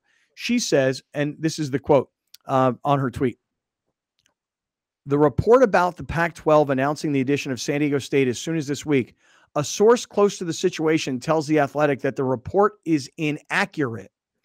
It's been my understanding that the Pac-12 will do its media deal before any conference expansion." I don't know who's right. I don't know who's wrong. Ooh. It all kind of sounds like it's all. Look, here's what it sounds like to me. Somebody told Dan Patrick, hey, the Pac-12 is going to bring San Diego State in as the next school. Dan Patrick goes on the air and reports it, and he's got a huge platform. People pick it up. Then here comes somebody from The Athletic, and they're doing their diligence, and somebody from the Pac-12 says, yeah, it's not accurate, meaning we don't have that plan in stone as of right now. We're still working on our media rights deal, and when that deal gets done, then we will probably make some announcements about expansion. But again, just kind of trying to guess here, Dan Patrick already probably has it on good source that, hey, we're working on finalizing our TV deal, and San Diego State is going to join the league. And the reason that we know that in advance before we even make that announcement is because we need the TV networks to know that we're going to have Southern California representation. And while San Diego State doesn't have USC or UCLA's brand, it doesn't have USC or UCLA's history or tradition. It doesn't have a 90,000 seat stadium. But what San Diego State brings to the table is solid football, brand new football stadium, really, really outstanding basketball and a competitive basketball arena. And not to mention good baseball program. So while San Diego State and the Pac-12 haven't like announced anything, you would think that Dan Patrick's report is about they're going to be bringing San Diego State along because they're doing a big TV rights deal, and Southern California is an important place to have a team. And so again, it's not USC or UCLA, and it's not two teams in Los Angeles. It's one team down in San Diego, and San Diego is a different market than LA. But if you want to have Southern California representation, San Diego State's what's available. Right. I think you cannot do this. You cannot do a television deal without the television people knowing who, if you are not bringing someone else in. And I think what you said is spot on. Whoever told Dan Patrick, they told him this with the confidence, knowing that they're adding San Diego State because then the Pac-12 have already told the network that they're adding San Diego State. That's probably how he found out about it. So I trust Dan Patrick more than I trust this person from The Athletic because they'll get fed anything. I think Dan Patrick actually knows the person who's in the room doing the deal. Well, I mean, I'm just, again, one more time thinking about the Pac-12 here for a quick second. So Phoenix, because you've got Arizona State, Cal and Stanford kind of gives you the San Francisco Bay Area, Seattle with Washington. But I mean, otherwise, San Diego from a television market perspective it's bigger than, let's say, Portland, Oregon. It's bigger than Salt Lake City, Utah. It's bigger than Tucson, Arizona, which is its own separate market from Phoenix. So I think that San Diego State brings to the table not just solid football with a new stadium and what has been excellent basketball over the last, call it 15 years. But what San Diego State brings to the table is the San Diego television market, which does have some expansion into Orange County and into LA. Correct. And when you look at these other markets, Phoenix, Seattle, Bay Area. I mean, San Diego kind of fits with these guys. Now, Los Angeles is the big market, and you're losing that because USC and UCLA are leaving. But San Diego State is there is value. That's what I'm saying. They do add value. For this side of the country, this is the best consolation prize you could have gotten for these two teams leaving your conference. You still get a base in Southern California. You get a brand new stadium, and you get a team that's competitive within the sports, and you get a great university added to it, which they'll tell you is the most important thing. But we all know it's sports. So, yeah, it's a no-brainer. And, with nothing else really to compete with in this town as far as major sports, it's now the Padres, Aztec basketball, and could be, if you find yourself competitive in the Pac-12 and become, a ranked team, and you've got, Oregon's coming in, and you can get your program to that point. I don't care if it's lost a little luster because USC and UCLA aren't there. That is going to be a huge statement for that program. And then who cares that what's it hold? 31,000, 33,000?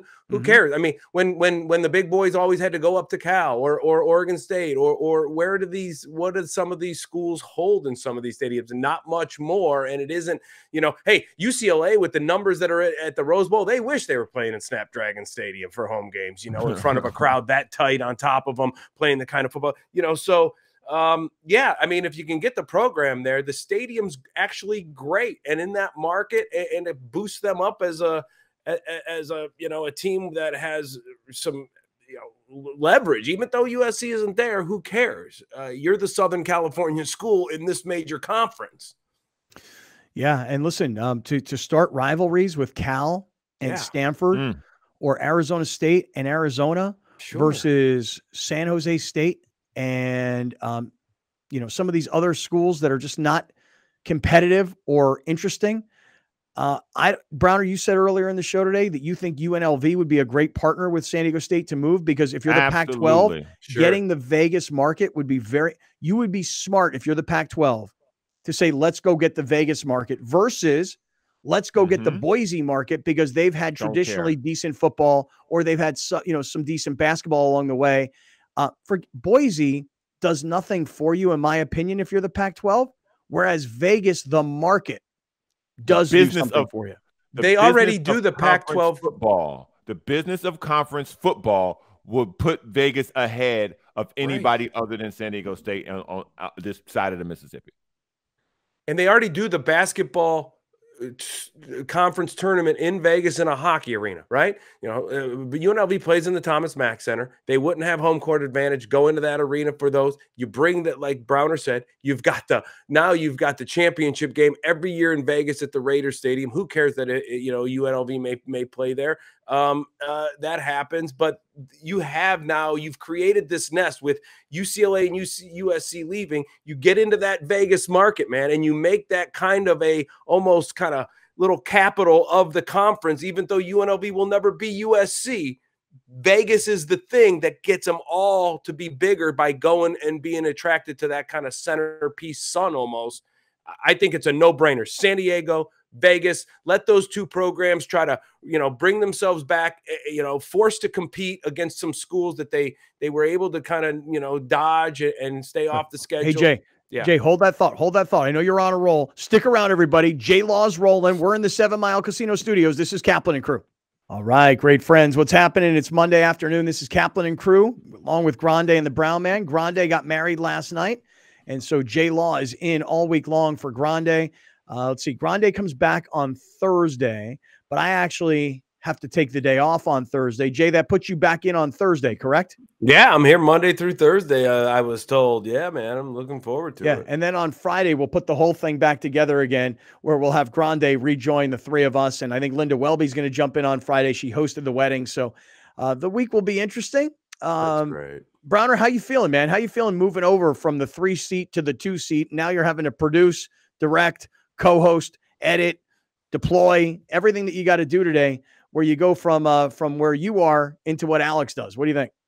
You already know what time it is. I'm built for this, bro. Yes, you are. Let me ask you guys this. Did anybody watch the Astros wrap up the World Series this past weekend on Saturday night? Was anybody watching that? I watched.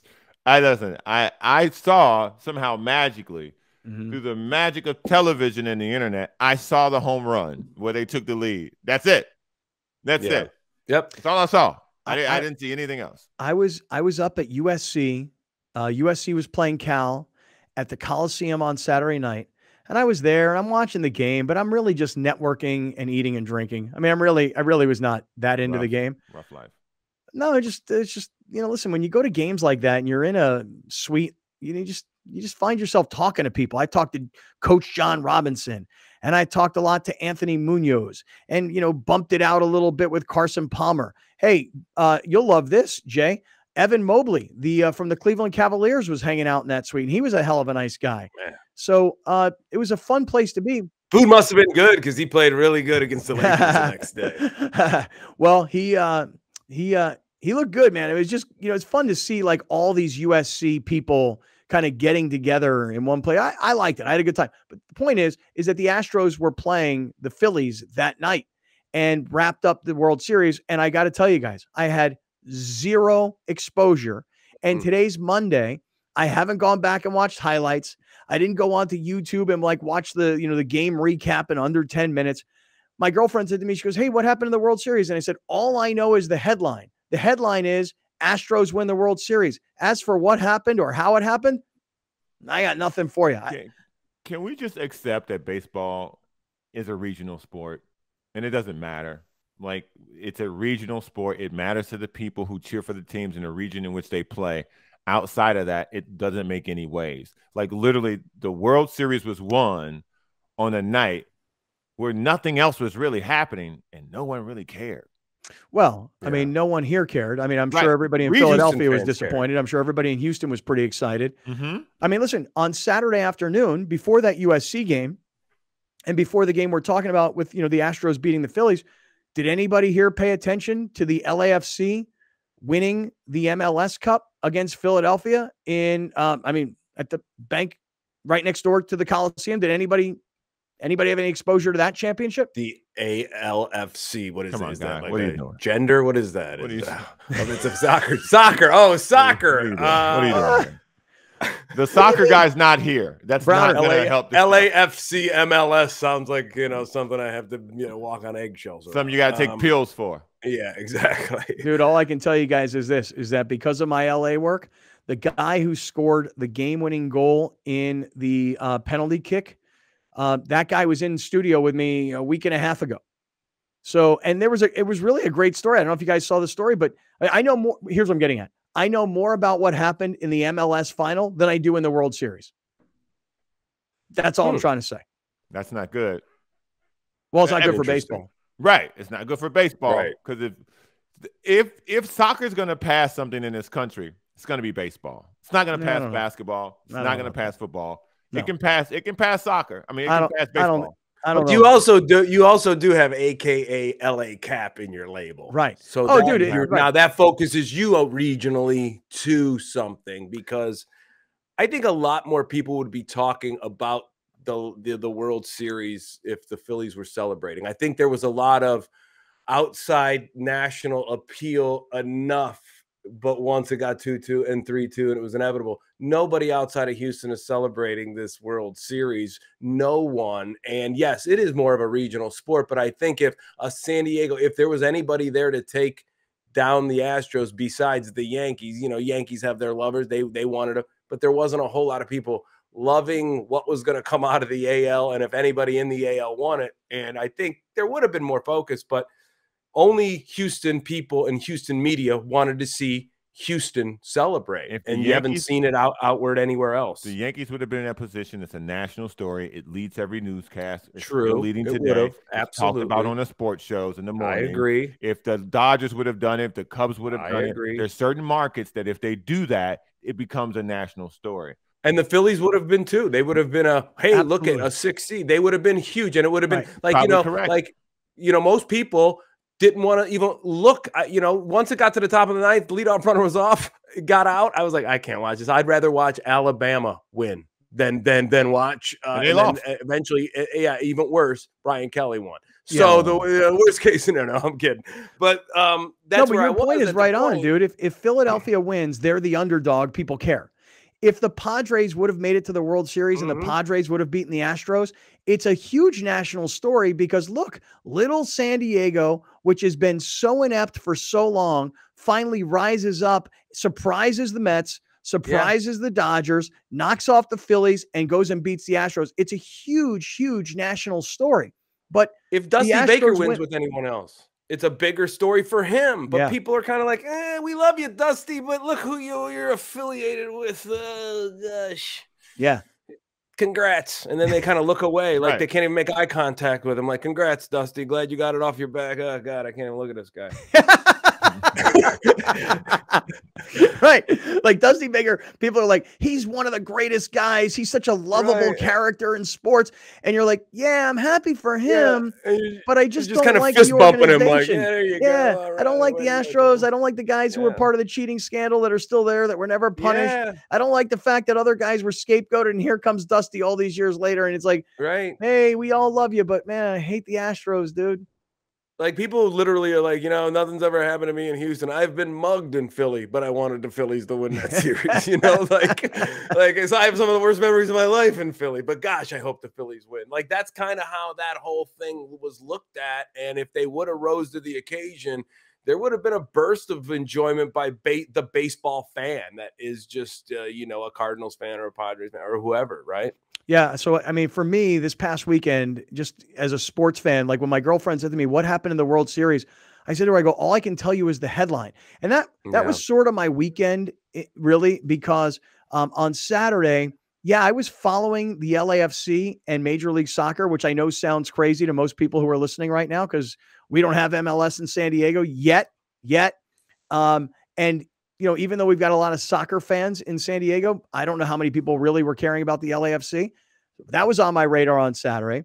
Saturday night, I was at this USC football game, so I wasn't really paying attention to what was happening with the World Series. And then, guys, I don't know about you guys yesterday, but with Alex's wedding, which actually began at 2 p.m., I saw some of the early NFL games. And luckily, Browner, how fortunate were we that we got to see the end of that Buccaneers-Rams game, because we were still at Linda's house before we left to go to Alex's wedding. The Rams, I could talk about this forever, but I'll just make this quick comment. For as many people that thought Sean McVay is like all of a sudden now the greatest coach in the NFL because he had the Rams in a Super Bowl a few years ago that they lost to the Patriots, and then they made all these crazy moves last year, and they went all in, and the Super Bowl was in their home stadium, and they got the deal done. Sean McVay becomes everybody's wish list. Hey, I'll pay him $20 million to do TV on Amazon. And the Rams are like, no, we got to pay him a fortune to keep him here. And I just got this sense from the Rams that they had gone Hollywood, and that for all the talk about how hard they work and how consumed they are, like everybody kind of got a little bit satisfied, and the roster wasn't as good this year. And then a lot of bad things have happened along the way. Injuries on the offensive line, lack of playmakers in the receiving core other than Cooper Kupp, all these other things.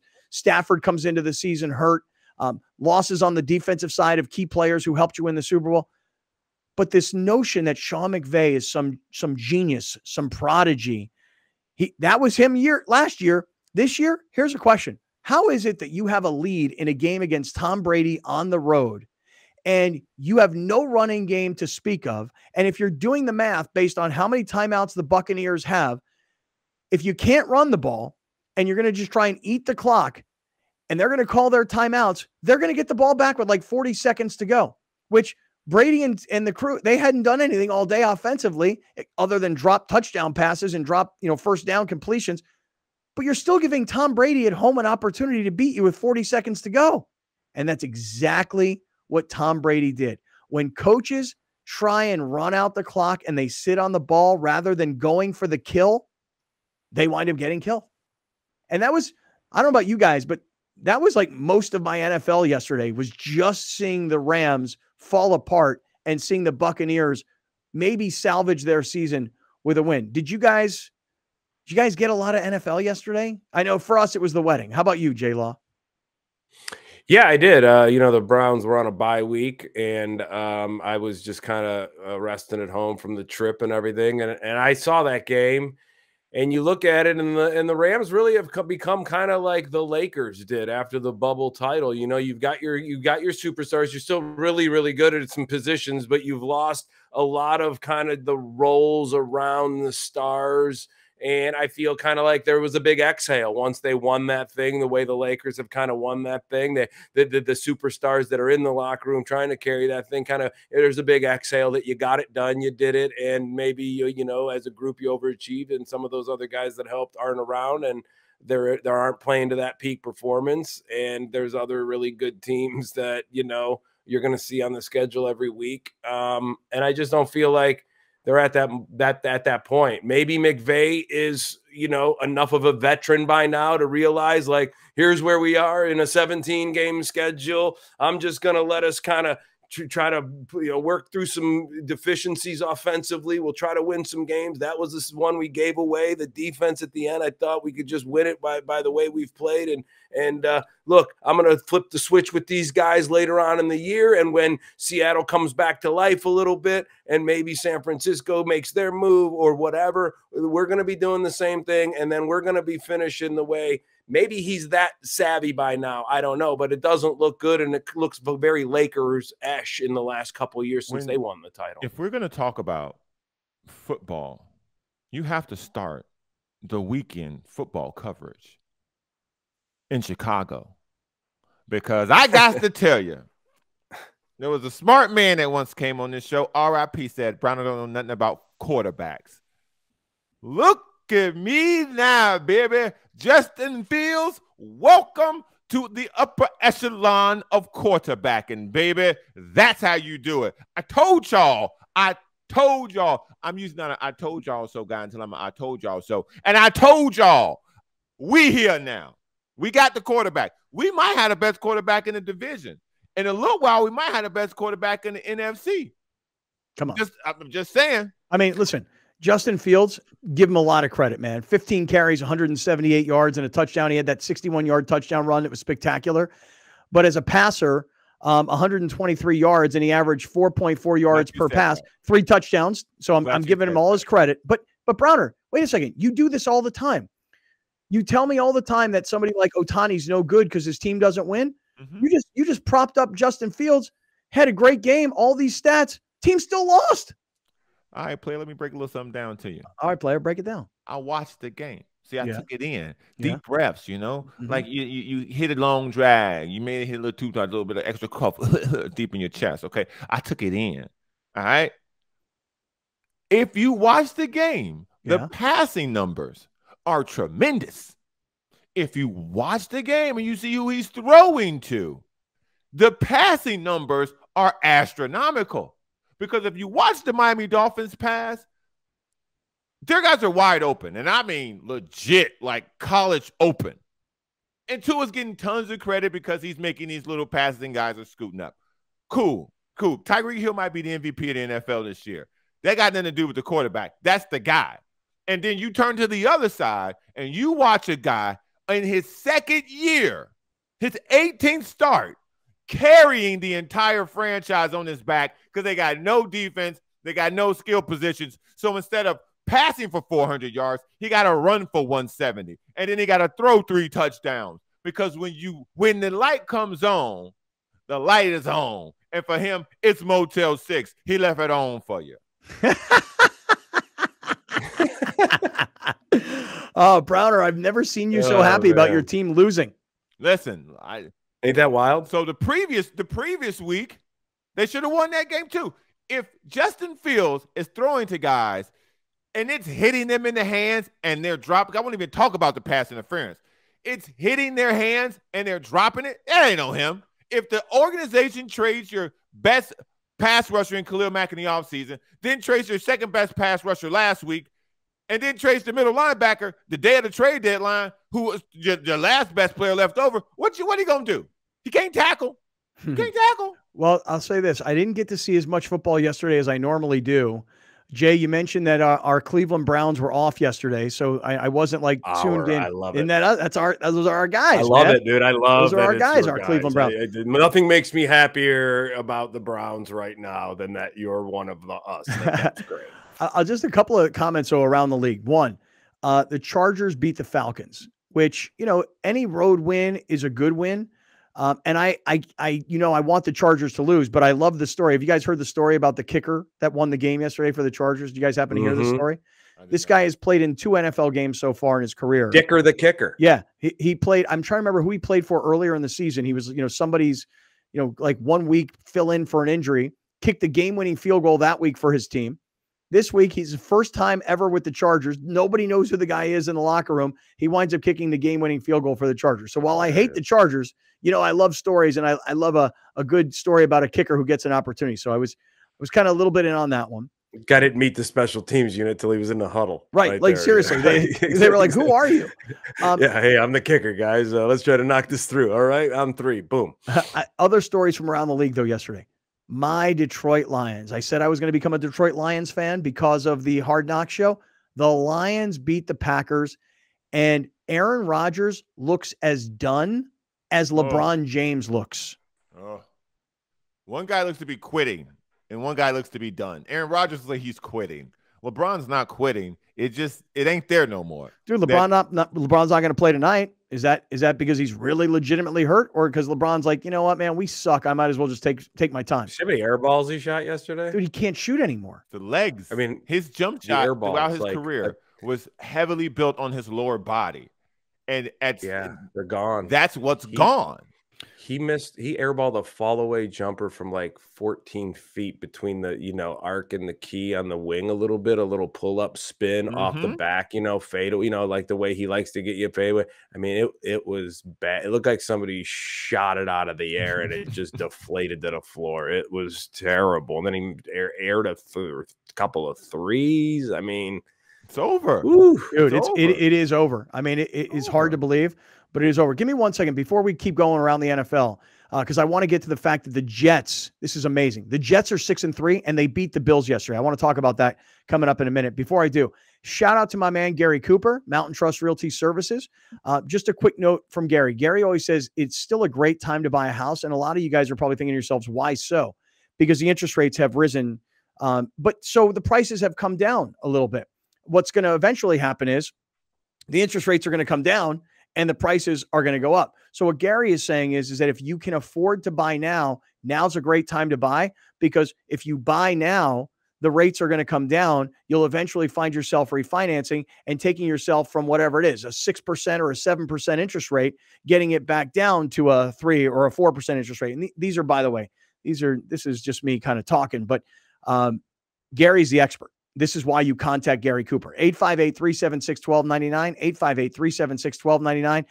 Great friends. Never make a move in real estate without first talking to our guy, Gary Cooper, mountaintrustrrealty.com. Back to the NFL, though, just working our way around. To see Aaron Rodgers and the Packers lose to the Lions when the Lions and their coaching staff seem to be, in some real big trouble. They made a trade last week, and the tight end couldn't have gotten out of there fast enough. But how about this story? How about everybody thinks the Bills are the best team in football, and the New York Football Jets beat the Buffalo Bills yesterday, 20-17. I definitely thought that the Jets were going to cover because it was like a 10.5-point line. But to win, do we got to start taking the Jets for real now at 6-3? 4-0 on the road. No, they shouldn't have won that game. That's Josh Allen's fault. Like they shouldn't have won that game. Just like, ironically, the Chargers shouldn't have won that game. I was going to play a highlight for you, but we kind of went past it, where Chargers fumble, the Falcons pick it up, running the 40 seconds left in the game, run 40 yards to the other direction, and then they fumble it. And the Chargers get it back, and that's how they won the game. Like, it's impressive. It's impressive, but no, they shouldn't have won that game. No, the Jets shouldn't have won. I'm not taking them serious. Now there's talk that Josh Allen may have gotten hurt in that game. Ooh, now that's a headline story. Yeah. How about this one? How about the Raiders just so bad? And, they lose to Jacksonville. Not that Jacksonville's any good, but the Raiders being as bad as they are, I mean, Browner, we had all this talk about Devontae Adams. 0-5 on the road. So bad. They're 0-5 on the road, Jay? 0-5 on the road. Raiders. Yeah, so Jets are 4-0 on the road. Vegas is 0-5 on the road. Who would have thought that at the beginning of the season with, like, who they had coming in, coaches, Devontae Adams. Let's get right back to it. We're in the 7 Mile Casino Studios. Everybody stick around. We'll get back to the San Diego State story and more from around the NFL yesterday. This is Kaplan and Crew. All right, great friends. Hey, final segment of Kaplan and Crew. Although for everybody listening on 1090, I want to tell you, don't go anywhere because another hour of the show is on the way on radio. Normally on Monday nights, we hand off to Browner and Lawhead, but we've got Browner and Lawhead here because we're all filling in for Grande, who got married yesterday. So stick around. If you are a 1090 radio listener, you'll have more of the show coming up. For those of you that have been with us for a long time so far today, and you're hanging out with us on YouTube, we'll have a separate finish for everybody on the YouTube/podcasting side. So happy to have everybody here. It's a Monday afternoon. We're in the 7 Mile Casino Studios, 7milecasino.com. If you're just getting with us, let me reset where we've been so far today.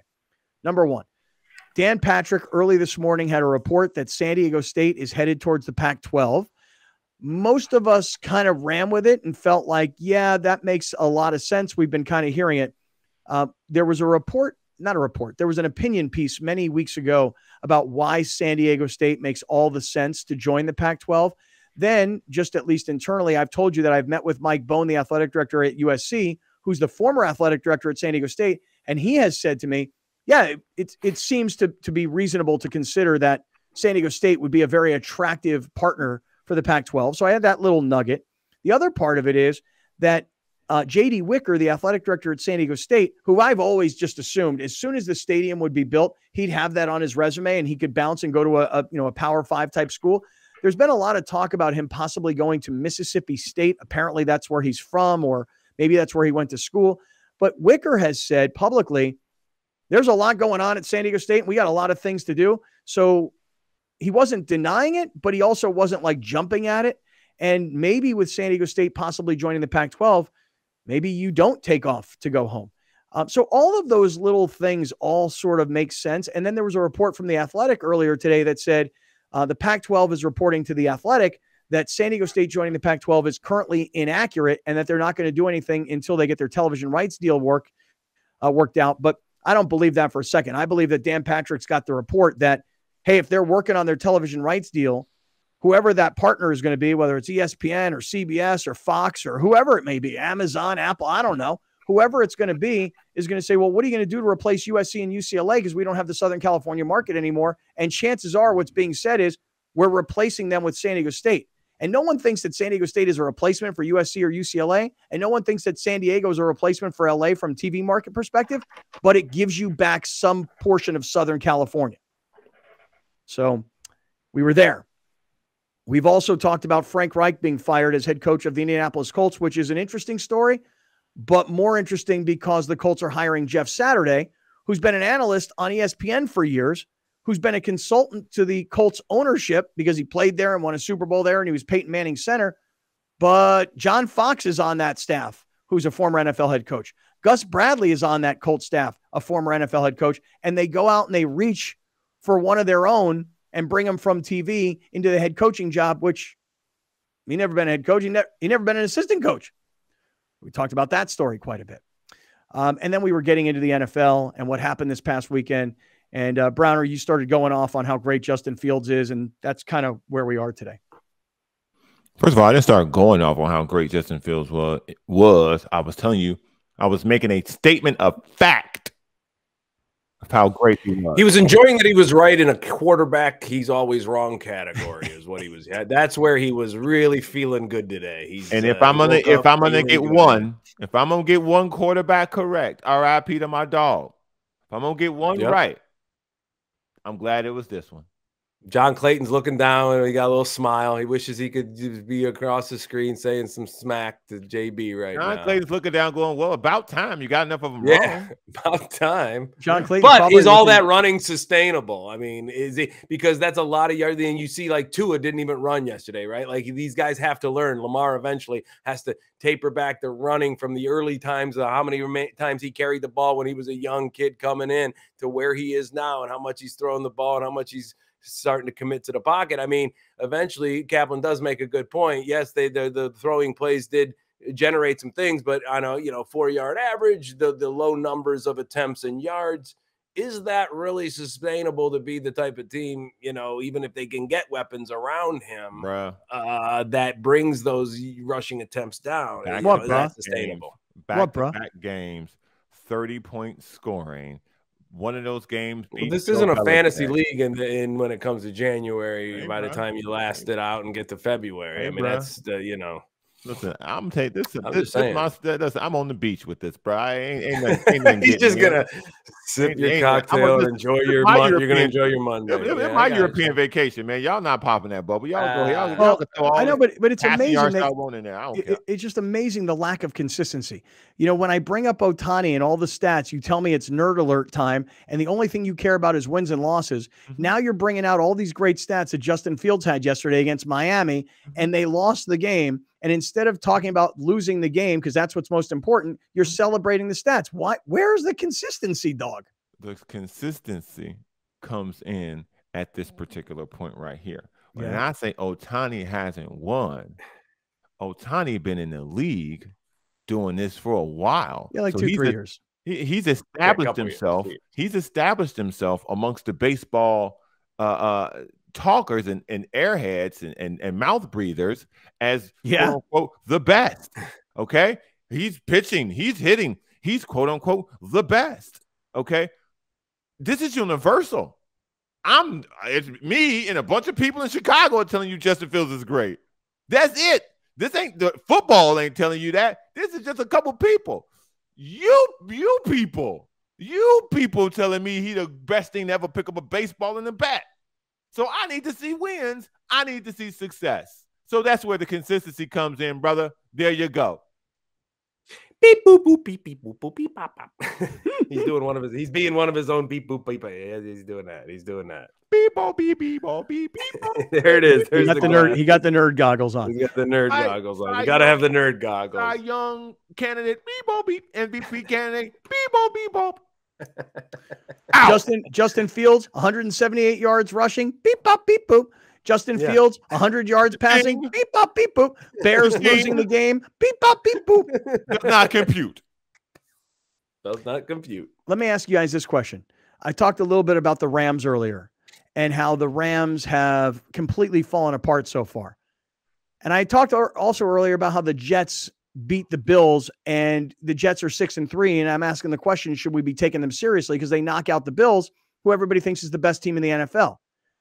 What do you guys think about the Seattle Seahawks at 6-3, who win yesterday against the Cardinals, who are terrible yet again? Now, I don't think that the Rams are going to the playoffs. I know the Cardinals aren't going to the playoffs. Yeah. I definitely think the 49ers have a lot to say in all of this, but have the Seahawks become the team in the NFC West when no one gave them a shot to be that, and they smartly gave Russell Wilson to the Denver Broncos? Are the Seahawks a team in the NFC West all of a sudden? Should we be taking them seriously? No.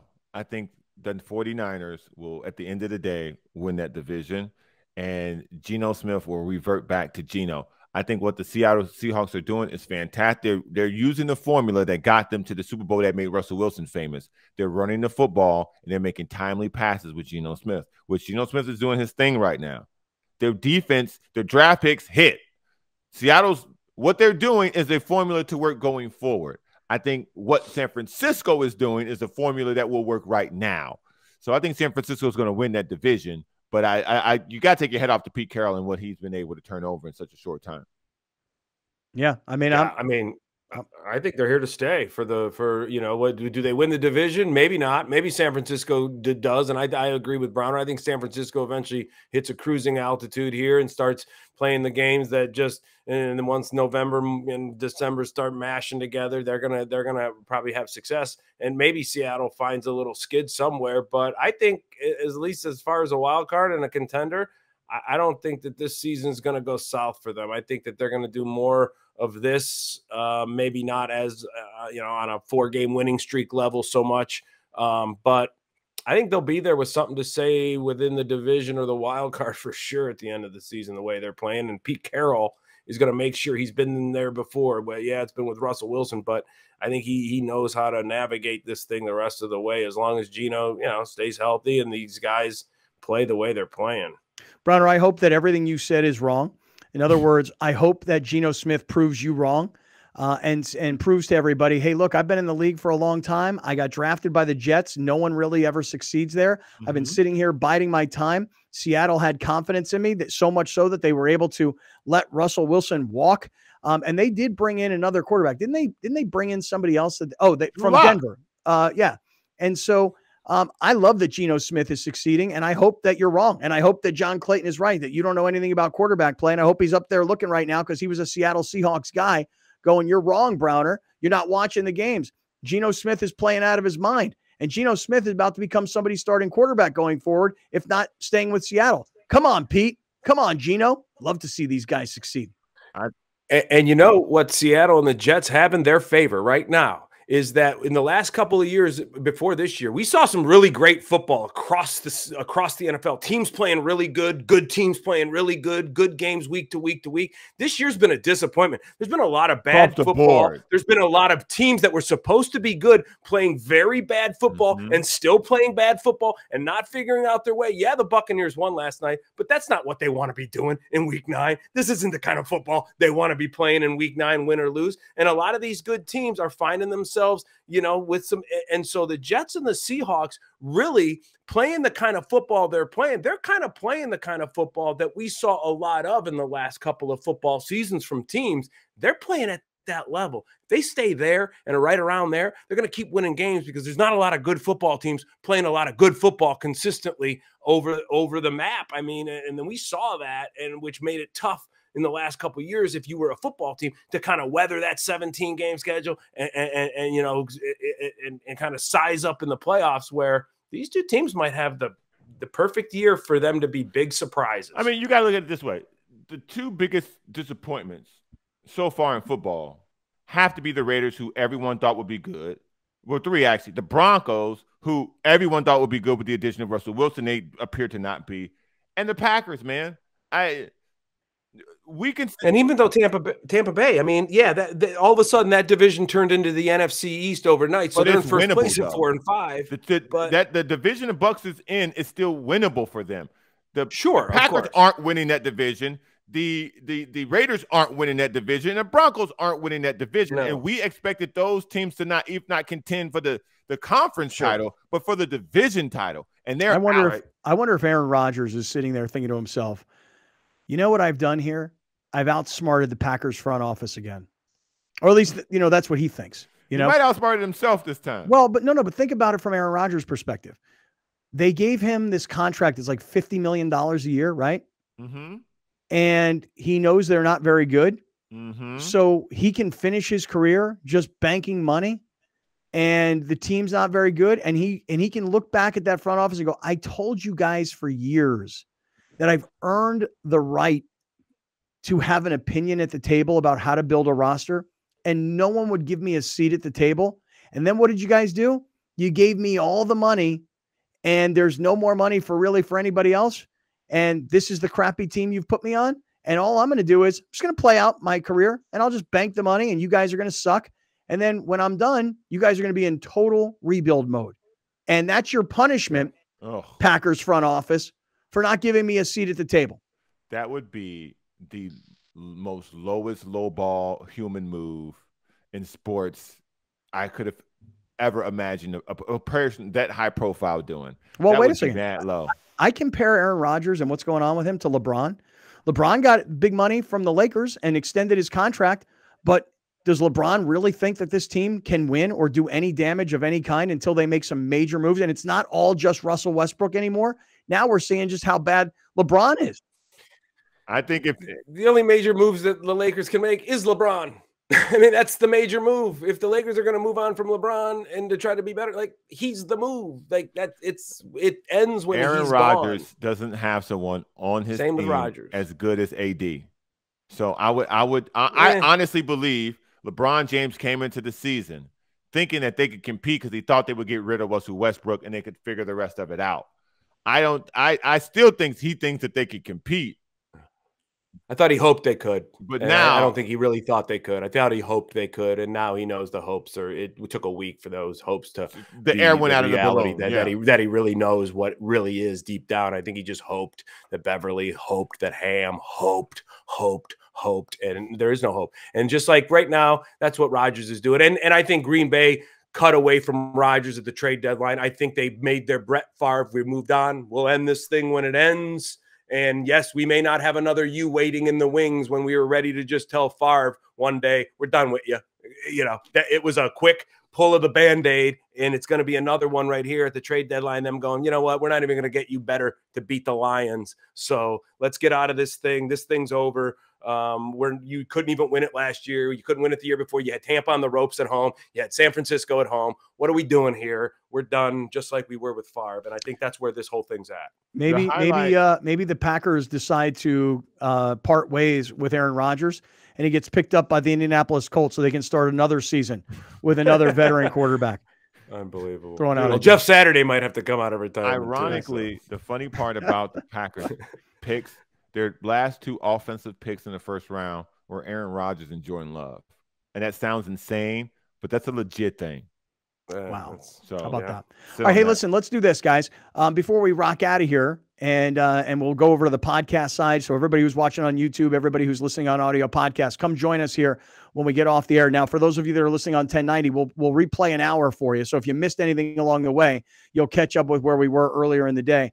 But Browner, I think now's a really good time to present the highlight of the day, man. Are you ready to go?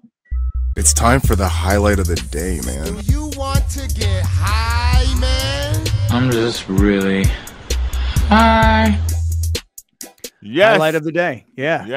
Yes. Read those deals off from our great friends at Tory Holistics. And I have a Alex approval. Alex would approve of the highlight of the day that I'm about to show y'all today. All right, here's what I want to tell everybody. If you're going to Tory Holistics in Sorrento Valley or California Holistics in Chula Vista, come on down, use our promo code Got Your Back. You'll save 20% when you spend $75 or more. It is the 6th annual peanut butter drive benefiting Got Your Back San Diego, which is a local nonprofit that helps feed the young kids of San Diego that are what is called food insecure. So if you bring in a 16-ounce plastic jar of peanut butter, you'll receive a penny pre-roll. Some brands participating in this November community outreach are Jeter's, Bright Labs, Gelato, Classics, Good Joints, Surprise, Tory Herb Company, and more. So I just want to encourage everybody that if you go into Tory Holistics, bring a jar of peanut butter, I'm just trying to remember it's a 16-ounce jar of peanut butter, plastic, please, no glass. And you get a 1 penny pre-roll. And then later on in the month, when we get close to Thanksgiving, we'll have a lot of other things to tell you about. But I just really want to remind everybody, it's this big peanut butter drive for Got Your Back San Diego. Helps a lot of kids in town. You know, they literally hand off peanut butter jars to these kids who don't have food in their homes. Wow. And so it's you know what peanut butter is. So, I mean, in terms of protein and whatever. So make sure you come on down. And we'd really appreciate that. All right, Browner, what's our highlight of the day, man? From such a heartwarming and just good thing to do for people to this.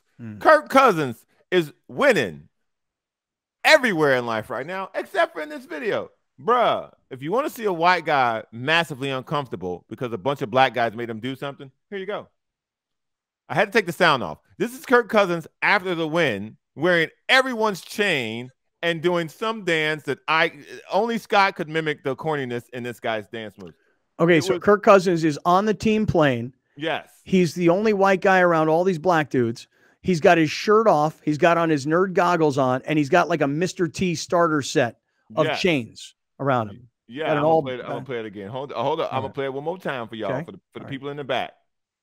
Look at Kirk Cousins doing on the wrist, on the neck, just icy. And I guess when you win in the division like that and you balling like he balling, you can't hate on it. Can't hate on it. Yeah. I like those dance moves, Kirk Cousins. You can do those. You can duplicate those. Oh, dude, I was doing those last night at Grande's wedding. I mean, I wouldn't go that far. Oh, dude. J-Law, you should have seen me and Browner on the dance floor at Grande's wedding. Yeah, you guys were putting up the Dukes out there, huh? That's what it looks. He looks like he's just like one of those little rock'em sock'em robots. Remember those things? Yeah, I love those. Those little things on the We even That's what he looked like. That's what he looked like. He looked like one of those stupid little, like, you know. Look at these. Guys. Look at these pictures here, J Law. On the left, Nice. at least I'm seeing it on the left, is me and my king crown. Because Alex had one of those like photo booths that you put on funny hats and everything. And I was like, hey, King. I had to put that one on. Hey, King. Yeah, absolutely. And then Browner with the chocolate or the espresso martini? Or espresso martini. Yeah, espresso martinis. Right. Yeah, he always talks about those. He loves getting himself an espresso martini. Oh, yeah. You guys are looking fly, man. You guys, you know, looking good. It was a great wedding. It really was. Yeah, man. It really was. That's so cool. So Linda officiated it? Is that what you said? Or? No, Linda and her husband Austin hosted it at their home. Hosted and it at their home. One of Alex's best pals actually officiated it. And and it was funny because I'll make this quick because we're getting out of here.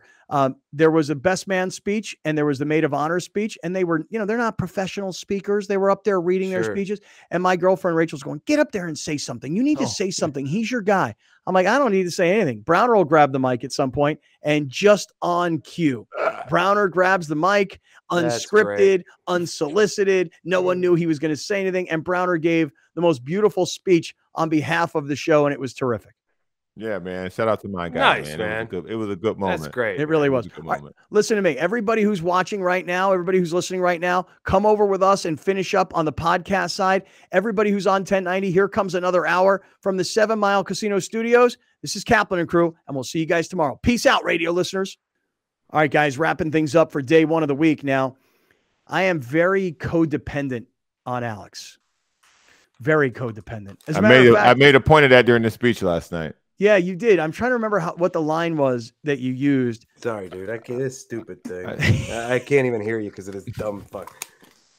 I'm glad we're on YouTube, so I can be like this stupid fucking headphone. Oh, dude, you don't understand. If this were Browner right now, we'd be airing this the whole way through, and with Lawhead, we'll air the whole thing. We don't give a shit. Yeah, this fucking thing already starting to act up on me. I can't hear out of this one. I just bought this thing a couple of fucking weeks ago. Goddamn. I said in the speech, I said, Alex is going to wait on Mar hand and foot because he's been doing it for Scott for at least 10 years. Dude, no doubt. That's great. That's great. That's great. He has. That's great. He has been holding my hand. Well, you've had him since college, right? I've been with Alex since 2010-ish when he was a college intern. Right. And then in 2012, when Billy Ray and I returned to the airwaves because we got fired in like February of 2012. And then by December of 2012, when we returned, we asked Alex if he would produce the show, and he wanted to do it. So so Alex and I have been together for 12 years and 10 years where he was the full-time producer. And now it's been 3+ years where he's been executive producer, co-host, et cetera, et cetera. Sure, and I am completely codependent on Alex. But the one thing about Browner is that I just know this about Browner. All you need to do with Browner is say, can you do this? And Browner has got so much confidence, like I do, too much at times. Right. Yep. That Browner's got it all handled.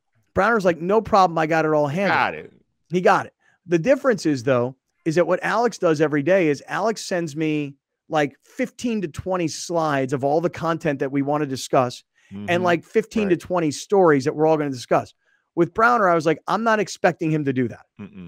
Right. Rock and roll, baby. That's it. Yeah. We're gonna right. Everybody's different. Every player's different, right? Everybody turn contributes differently. I'm the same thing. But yeah, Alex is an impressive dude because I've gotten to know him from basically the time.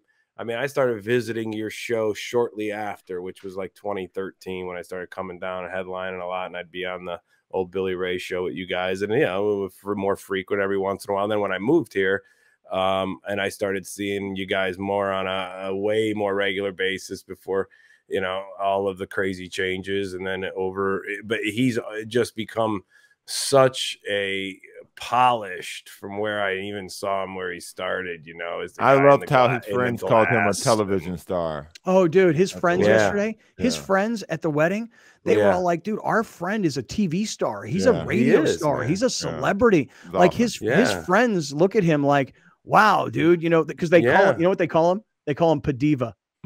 Yeah, that's hilarious. Padilla. That's beautiful. Isn't that hilarious? That's beautiful. Isn't that yeah, great? and good, man. They should see him like that because he's come a long way. He's not just some like, hey, I've been doing it. You know, this guy's been now, he's like you said, over a decade in the business, and he's just graduated to so many other heights, and he's made himself such a polished, you know, when you're not here and he's running the show from the top. I mean, everything he's done from that point. And you know, when I did my 1 year here, I thanked him, and I called him, you know, a radio beast in my post, because he is, man. Everything he contributes is like, wow. So I'm happy because you can see how happy he is.